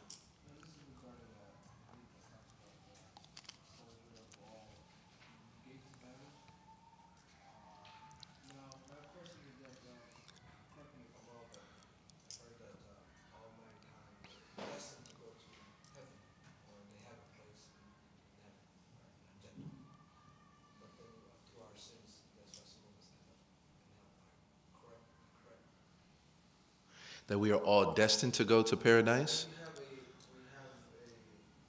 adornment in heaven, or we have a house No. in Jannah. Muslims will end up in Jannah eventually, is what he's talking about. It sounded like he said all of mankind, not just Muslims. He said all of mankind, not everybody. No. Because that would lead into the other question. So is that a statement or a question? That's a question. If that's accurate, that all of mankind is destined to go to paradise, kind of like your teacher saying everybody has an A in class and you just got to keep that A? Is that kind of like that? I mean, you can interpret that way. Just so I make sure I understand. Okay, طيب. Then what's the other question? And so the hadith says that Allah every day He takes one person out of hellfire and puts him to paradise. If I'm not mistaken, it says utaqa, yeah? The hadith? Utaqa min an-nar, that's plural. So not person, but people. Yes. Now. So these individuals ever have the ability to go back? That those deeds they shift back and they fluctuate. Allahu Akbar. Is it constant once you're in? Would Allah be freeing them from the hellfire if they were going to go back?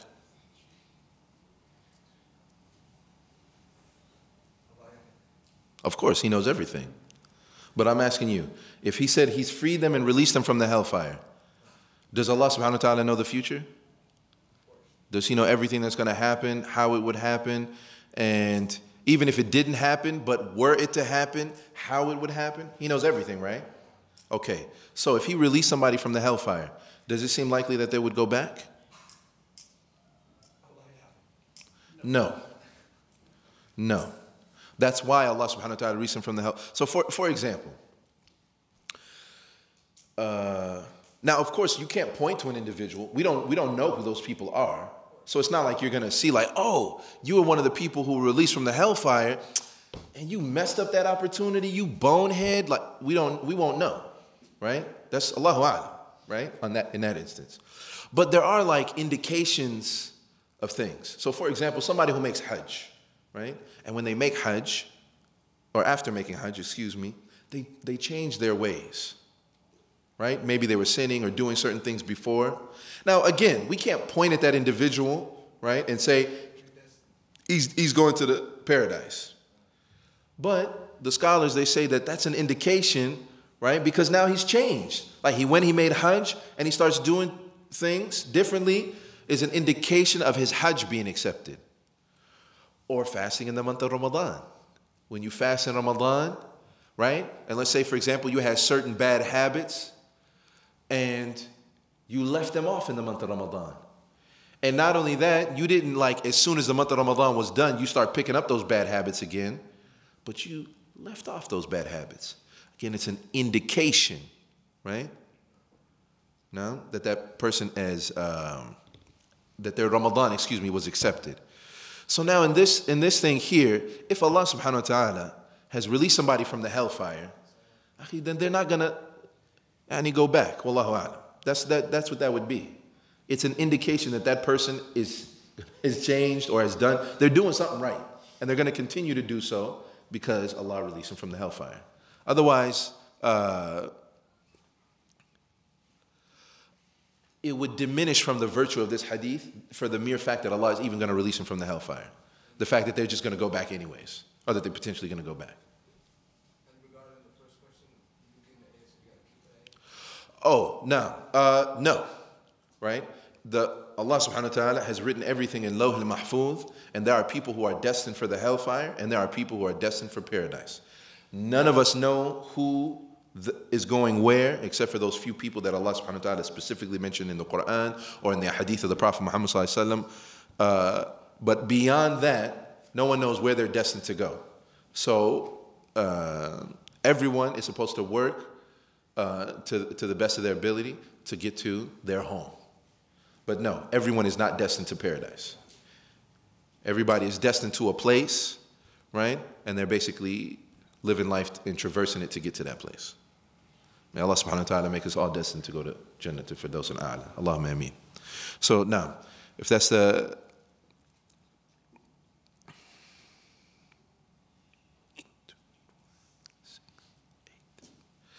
So inshallah, I'm going to pick up the pace here a little bit. Inshallah. Try to finish before Maghrib. Inshallah ta'ala. So the next thing we're going to cover are from the wisdoms, or the wisdom behind fasting. And the Sheikh, he mentions a number of different things that are from the wisdom of fasting, right? And this is something that we should be thinking about and considering, because you're spending 15 hours, 16, 17 hours, depriving yourself of food, depriving yourself of drink, depriving yourself of physical intimacy if you're married. For what? What do we get out of that? What is the, not what do we get out of it, but rather what is the deeper wisdom behind you doing that? You and I doing that. And why do Muslims for 1400 years continue to do this? What do they get out of it? Right?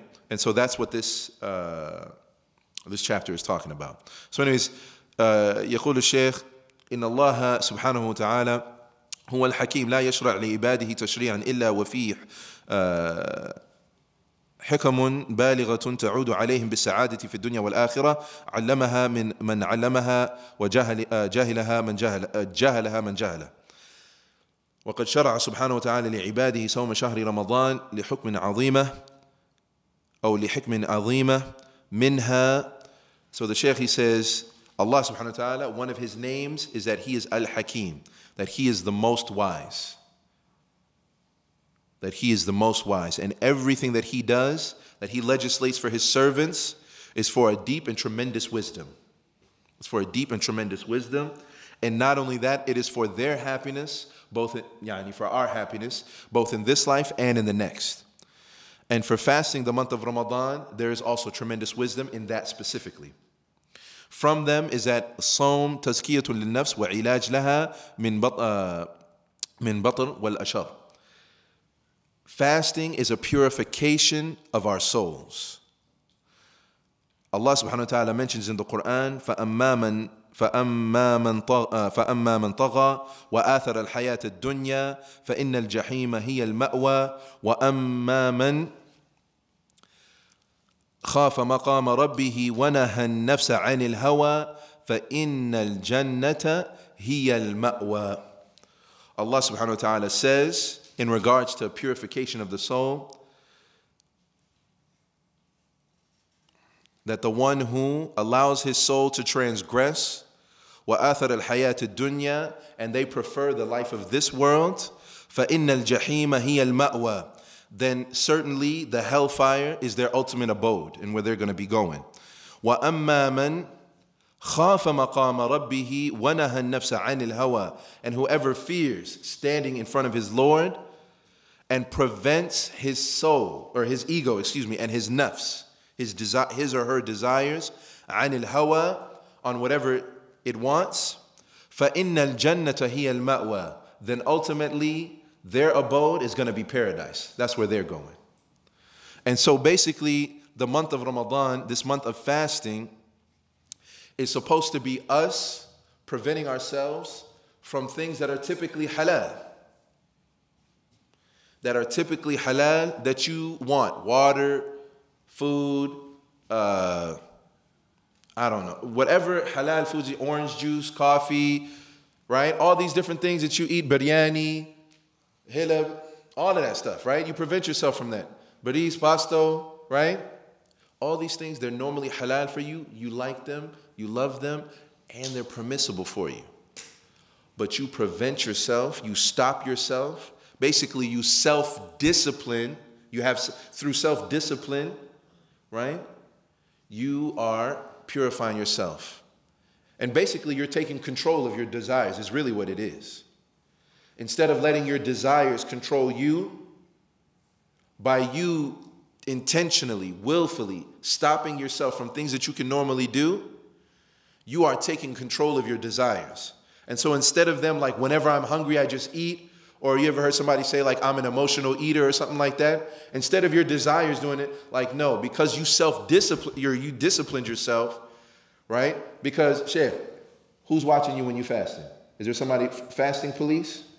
Is there fasting police, Sheikh? Is somebody watching? Who's forcing themselves to fast? You are, right? Nobody's making you do that. You're doing it yourself. So you, in Ramadan, you're taking control of your desires and basically purifying it so that it's not controlling you. That's basically what that is. That's what tazkiyatun nafs is. And when you do that, and you do that because you fear Allah subhanahu wa ta'ala and standing in front of Him, وَأَمَّا مَنْ خَافَ مَقَامَ رَبِّهِ وَنَهَى النَّفْسَ عَنِ الْهَوَىٰ, the one who, because their fear of Allah, that they prevent themselves from doing that, yani fulfilling their desires, then their abode is paradise. Now, فبالصيام يملك المسلم زمام نفسه ويقودها إلى ما فيه خيرها وسعادتها ويتعود على ألا يطلق لنفسه العنان فتقوده هي إلى ما فيه هلاكه. And he basically just reiterated he said what I just said, is that basically you have discipline over yourself. And you, instead of letting your desires basically lead you to the hellfire, you basically like, nah, get in line. That's not where we're going. This is what we're gonna do. And you basically take control. Now, and so another thing is that الصوم يضيق مجاري الشيطان التي يجري بها داخل نفس الإنسان. And so now, when you're fasting, it actually constricts your veins, and because the shaitan, as the Prophet ﷺ mentions here, إن الشيطان يجري من ابن آدم كمجرى الدم, that shaitan is basically running through your veins. He's basically running through your veins, as the Prophet ﷺ said here in this hadith. And this hadith is in Sahih Bukhari and Muslim. So now when your veins are restricted, right, he can't move about as easily. And that's what we mean by their suggestions, their negative suggestions are diminished. نعم. طيب. فسيكون الصيام وساوس الشيطان وتنكسر حدة الشهوة والغضب فلا يجد الشيطان مدخلا يدخل منه إلى قلب المؤمن بالإضافة إلى تصفيد الشياطين بالسلاسل في رمضان فإذا جرب المسلم حلاوة الصلة بالرحمن والبعد عن التزين الشيطان فإنه سيحرص بإذن الله بعد رمضان على أن يكون من عباد الله المخلصين الذين ليس للشيطان عليهم سلطان. So he says basically if a person, right, is able to, that those suggestions are diminished, the waswasa of the shaitan is diminished, right? And not only that, you take control of your desires, your anger is diminished. Like, and I'm sure we all know this, right? When you're hungry and thirsty, it's hard to be angry at somebody, right? He says when all of that is diminished, then basically, because one of the ways that shaitan can come to a person There are two ways that shaitan can come to a person. Well, actually, there's more than that, but two specifically is when someone is extremely angry. Shaitan has an opening to a person when they're extremely angry. And that's when you see people do things that they regret. Things that they would say, they even think to themselves, like, who was I? I would never do that under normal circumstances. Shaitan has a huge madkhal, has a huge doorway to you when you're extremely angry, and also when you're extremely happy. Right? When you get carried away, and you can have a tendency to become careless when you're really, really happy. Right? So in both times, the Muslim, their personality, they should never go to one extreme or the other. Because, and especially if you think about it, if you get so elated and so happy about something, right? What if that thing's not there? Or if it goes away, then you're going to get extremely sad. But at any rate, it's a doorway for the shaitan. And so he's saying all of this is diminished. And what happens is basically is that now you get away from the whispering of the shaitan and him beautifying this worldly life, right? From his whispering. And when you start to protect yourself from that and getting used to having a connection and tasting the sweetness of being connected with Allah subhanahu wa ta'ala, right? Then the hopes is that will carry on after the month of Ramadan. That it's going to carry on after the month of Ramadan. And not only that, but shaitan is not going to have, when that happens, you become from those who are the mukhliseen, those who are the sincere servants of Allah subhanahu wa ta'ala, and shaitan has no power over you. Allah subhanahu wa ta'ala says in the Quran, قَالَ فَبِعِزَّتِكَ لأغوينهم أجمعين إلا عبادك منهم المخلصين. And this is actually a statement of the shaitan, subhanallah, na'udhu billahi minhum. He says, subhanallah, he says, by your honor, talking to Allah, he says, by your honor, O Allah, لأغوينهم, I'm going to make them all go astray, أجمعين. I'm going to lead all of them astray and distract them and take them off the path. إلا عبادك منهم المخلصين, except for those of your servants who are sincere. And again, shaitan is an opportunity to become of those who are sincere. And when you do, shaitan has no way to get to you. Right? Because he says, I'm going to try to get all of them. I'm going to get all of them except for those who are sincere servants to you. He knows he has no way to them. Because Allah subhanahu wa ta'ala says in a hadith, or the Prophet sallallahu alaihi wasallam said that Allah said in a hadith Qudsi, Man aadali waliyan faqad aadhantuhu bil harb. That whoever harms one of my servants, and of course those are the mukhliseen, one of those who are my close allies and servants, la aadhantuhu bil harb. And Allah has declared war on behalf of that person to whoever harms him. So shaitan has no way to that person. And then another thing from the wisdom behind the fasting of Ramadan, الصوم تخلية للقلب من الشواغل الدنيوية وإعانة له على التذكر والتفكر. And so fasting is also a way of cleaning out your heart and freeing it from any type of worldly distractions, and it helps one to develop like reflection, and it helps to strengthen that in a person. Because when you fill up, when you eat your fill, which I'm sure some of y'all have, right? You ever eat until you're full, and you get the itis, you just get so full, you almost get like sleepy. Okay, you don't have to tell me, no problem, but I know you have. I'm sure you have at some point in time. Come on, I know you had some good food before and you just like, oh, and you didn't stop yourself. And then after later, you regretted it. But what happens afterwards? You get all sluggish. You get tired. You get sleep. You don't think the same, right? And actually, physically, what's going on is basically blood is coming down from your brain and rushing down to your stomach to digest that food. That's what's really going on. Right? And into your intestines to process all that food. And so now that's what's happened. So fasting, right, it takes that away. The Prophet Muhammad sallallahu alaihi wasallam, he said, "Ma mala'a ibn Adam wi'a'an sharran min batnin, hasab ibn Adam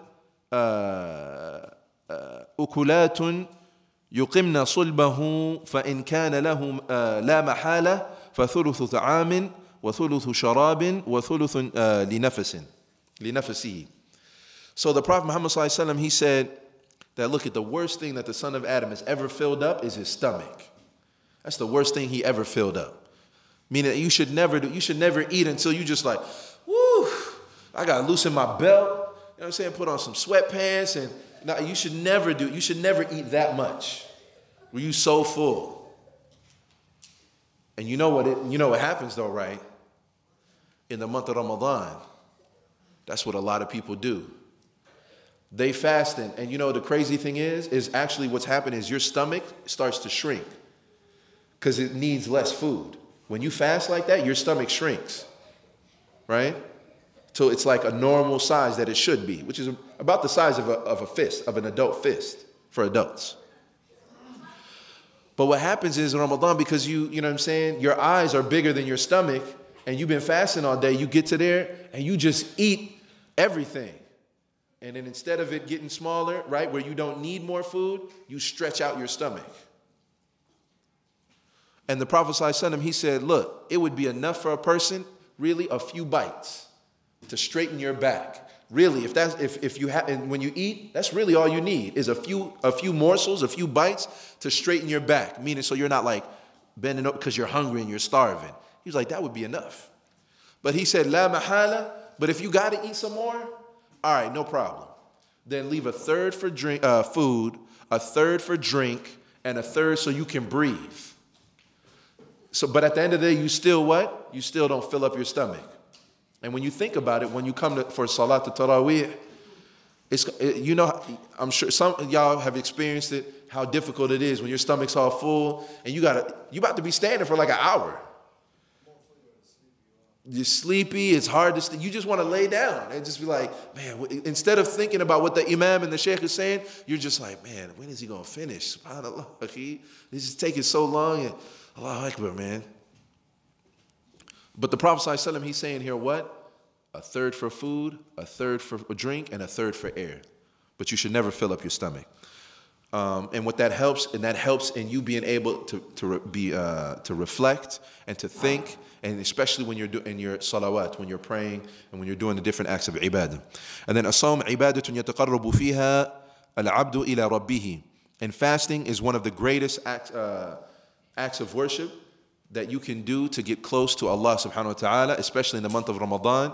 Kama qala Nabi sallallahu alayhi wa sallam, also in a hadith Qudsi, when Allah subhanahu wa ta'ala said, ما تقرب إلي عبدي بشيء أحب إلي مما افترضت عليه. And a servant doesn't draw closer or near to me except by those things that I have made obligatory on. My servant doesn't draw closer to me or nearer to me by those things that are more beloved to me than the things that I have made as an obligation on him.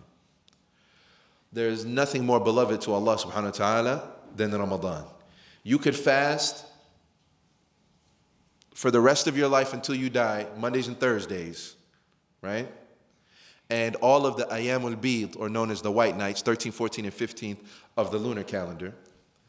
And all of Sha'ban and all the days of Shawwal, none of them are equal to fasting the month of Ramadan, 1 month of Ramadan.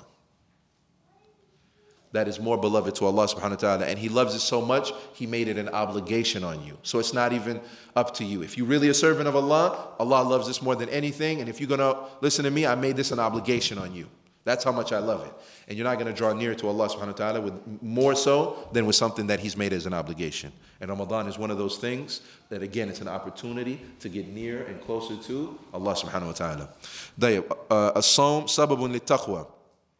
Allah subhanahu wa ta'ala said in Surah Al-Baqarah, Ya ayyuha alladhina amanu kutiba alaykum as-siyam kama kutiba ala alladhina min qablikum la'allakum tattaqun.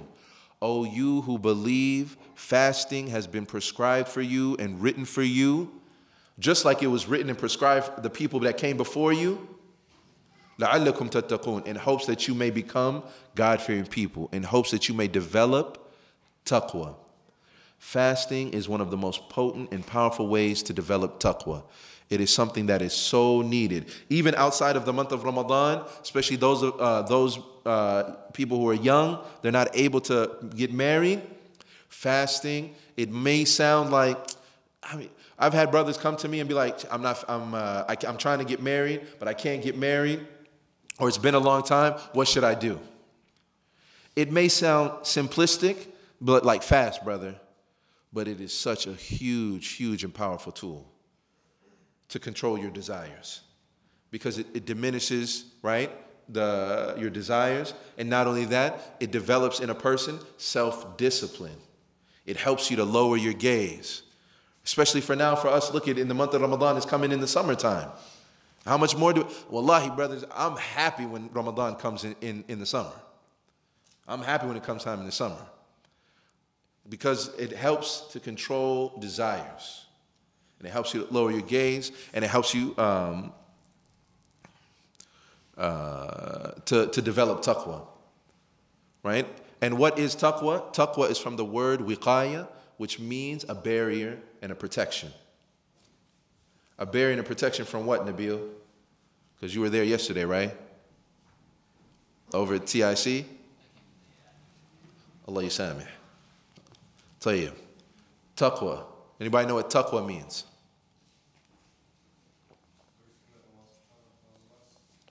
Oh, no, that's ibadah. Taqwa, yes.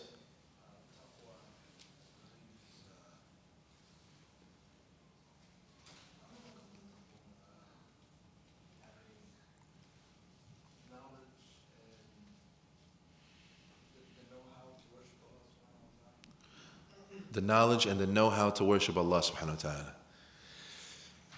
Not quite. So we said the word taqwa is from the word wiqaya, which means a barrier and a protection. And we're not talking about like the Captain America shield or like a thick-plated wall or something like that. A barrier and a protection from the punishment of Allah subhanahu wa ta'ala. And there are two things that you need in order to have protection from the punishment of Allah subhanahu wa ta'ala. And that is بِفِعْلِ أَوَامِرِهِ وَاجْتِنَابِ النَّوَاهِ. It is to fulfill the commands of Allah subhanahu wa ta'ala, right? And it's to stay away from His prohibitions. Whatever He said don't do, just don't do it. Just stay away from it. And when you do those two things,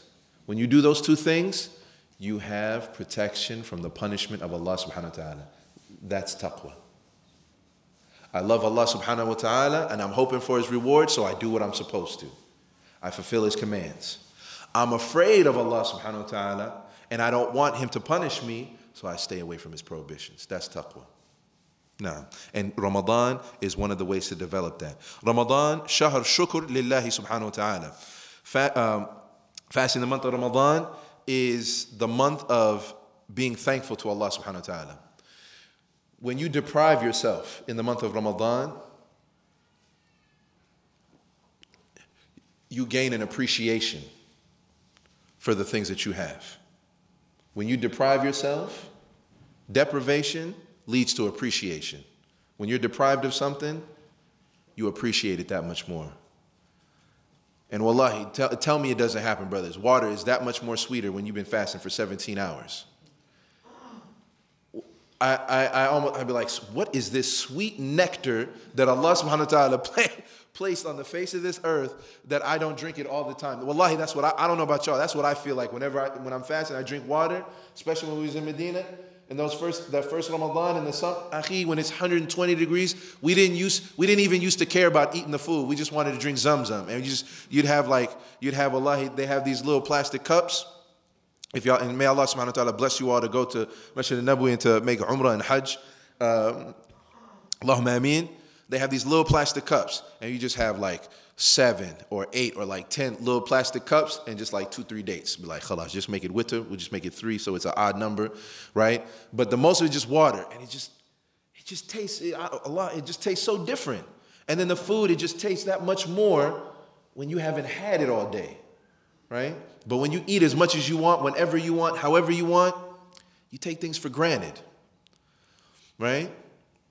It reminds me of an expression that I heard. I can't recall how it's said in Arabic, but in English, the meaning of it is, right, is that health is a crown on the head.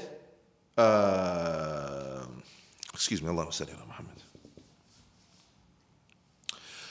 Health, good health, is a crown on the head of people that only the sick can see it. Only sick people see it. Because the healthy person, can he look at his head? He doesn't look at his head. He can't see it, right? But the sick people, they see when they see a healthy person, right? Because because they're deprived, when they see someone, they appreciate it, right? And so it helps us to appreciate what we have.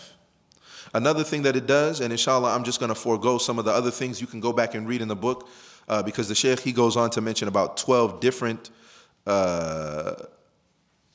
benefits and wisdoms behind the month of Ramadan. But I just want to mention a couple of them. The empathy, caring and feeling what other people are going through. This is something that is wanted in Islam. This is something that Islam teaches us, right? And that is especially in the month of Ramadan. Is that there are brothers and sisters, before we go all the way to back home and overseas and to other countries, here, brothers and sisters, I work in social services with a Muslim nonprofit organization.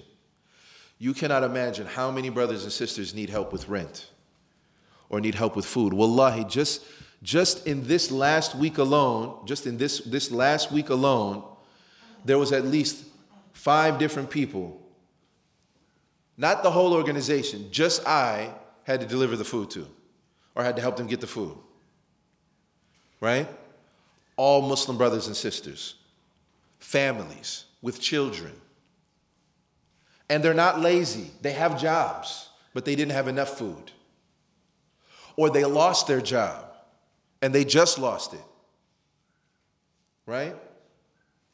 And so Ramadan and fasting, it reminds us about our brothers and sisters who are in need. And of course, also those, our brothers and sisters in humanity who also are in need. And of course, our brothers and sisters back home and in other places who may not have. Ramadan helps us to develop empathy for other people and to think about their situation, where they're coming from. And because of that, then you want to reach out and help them. Now.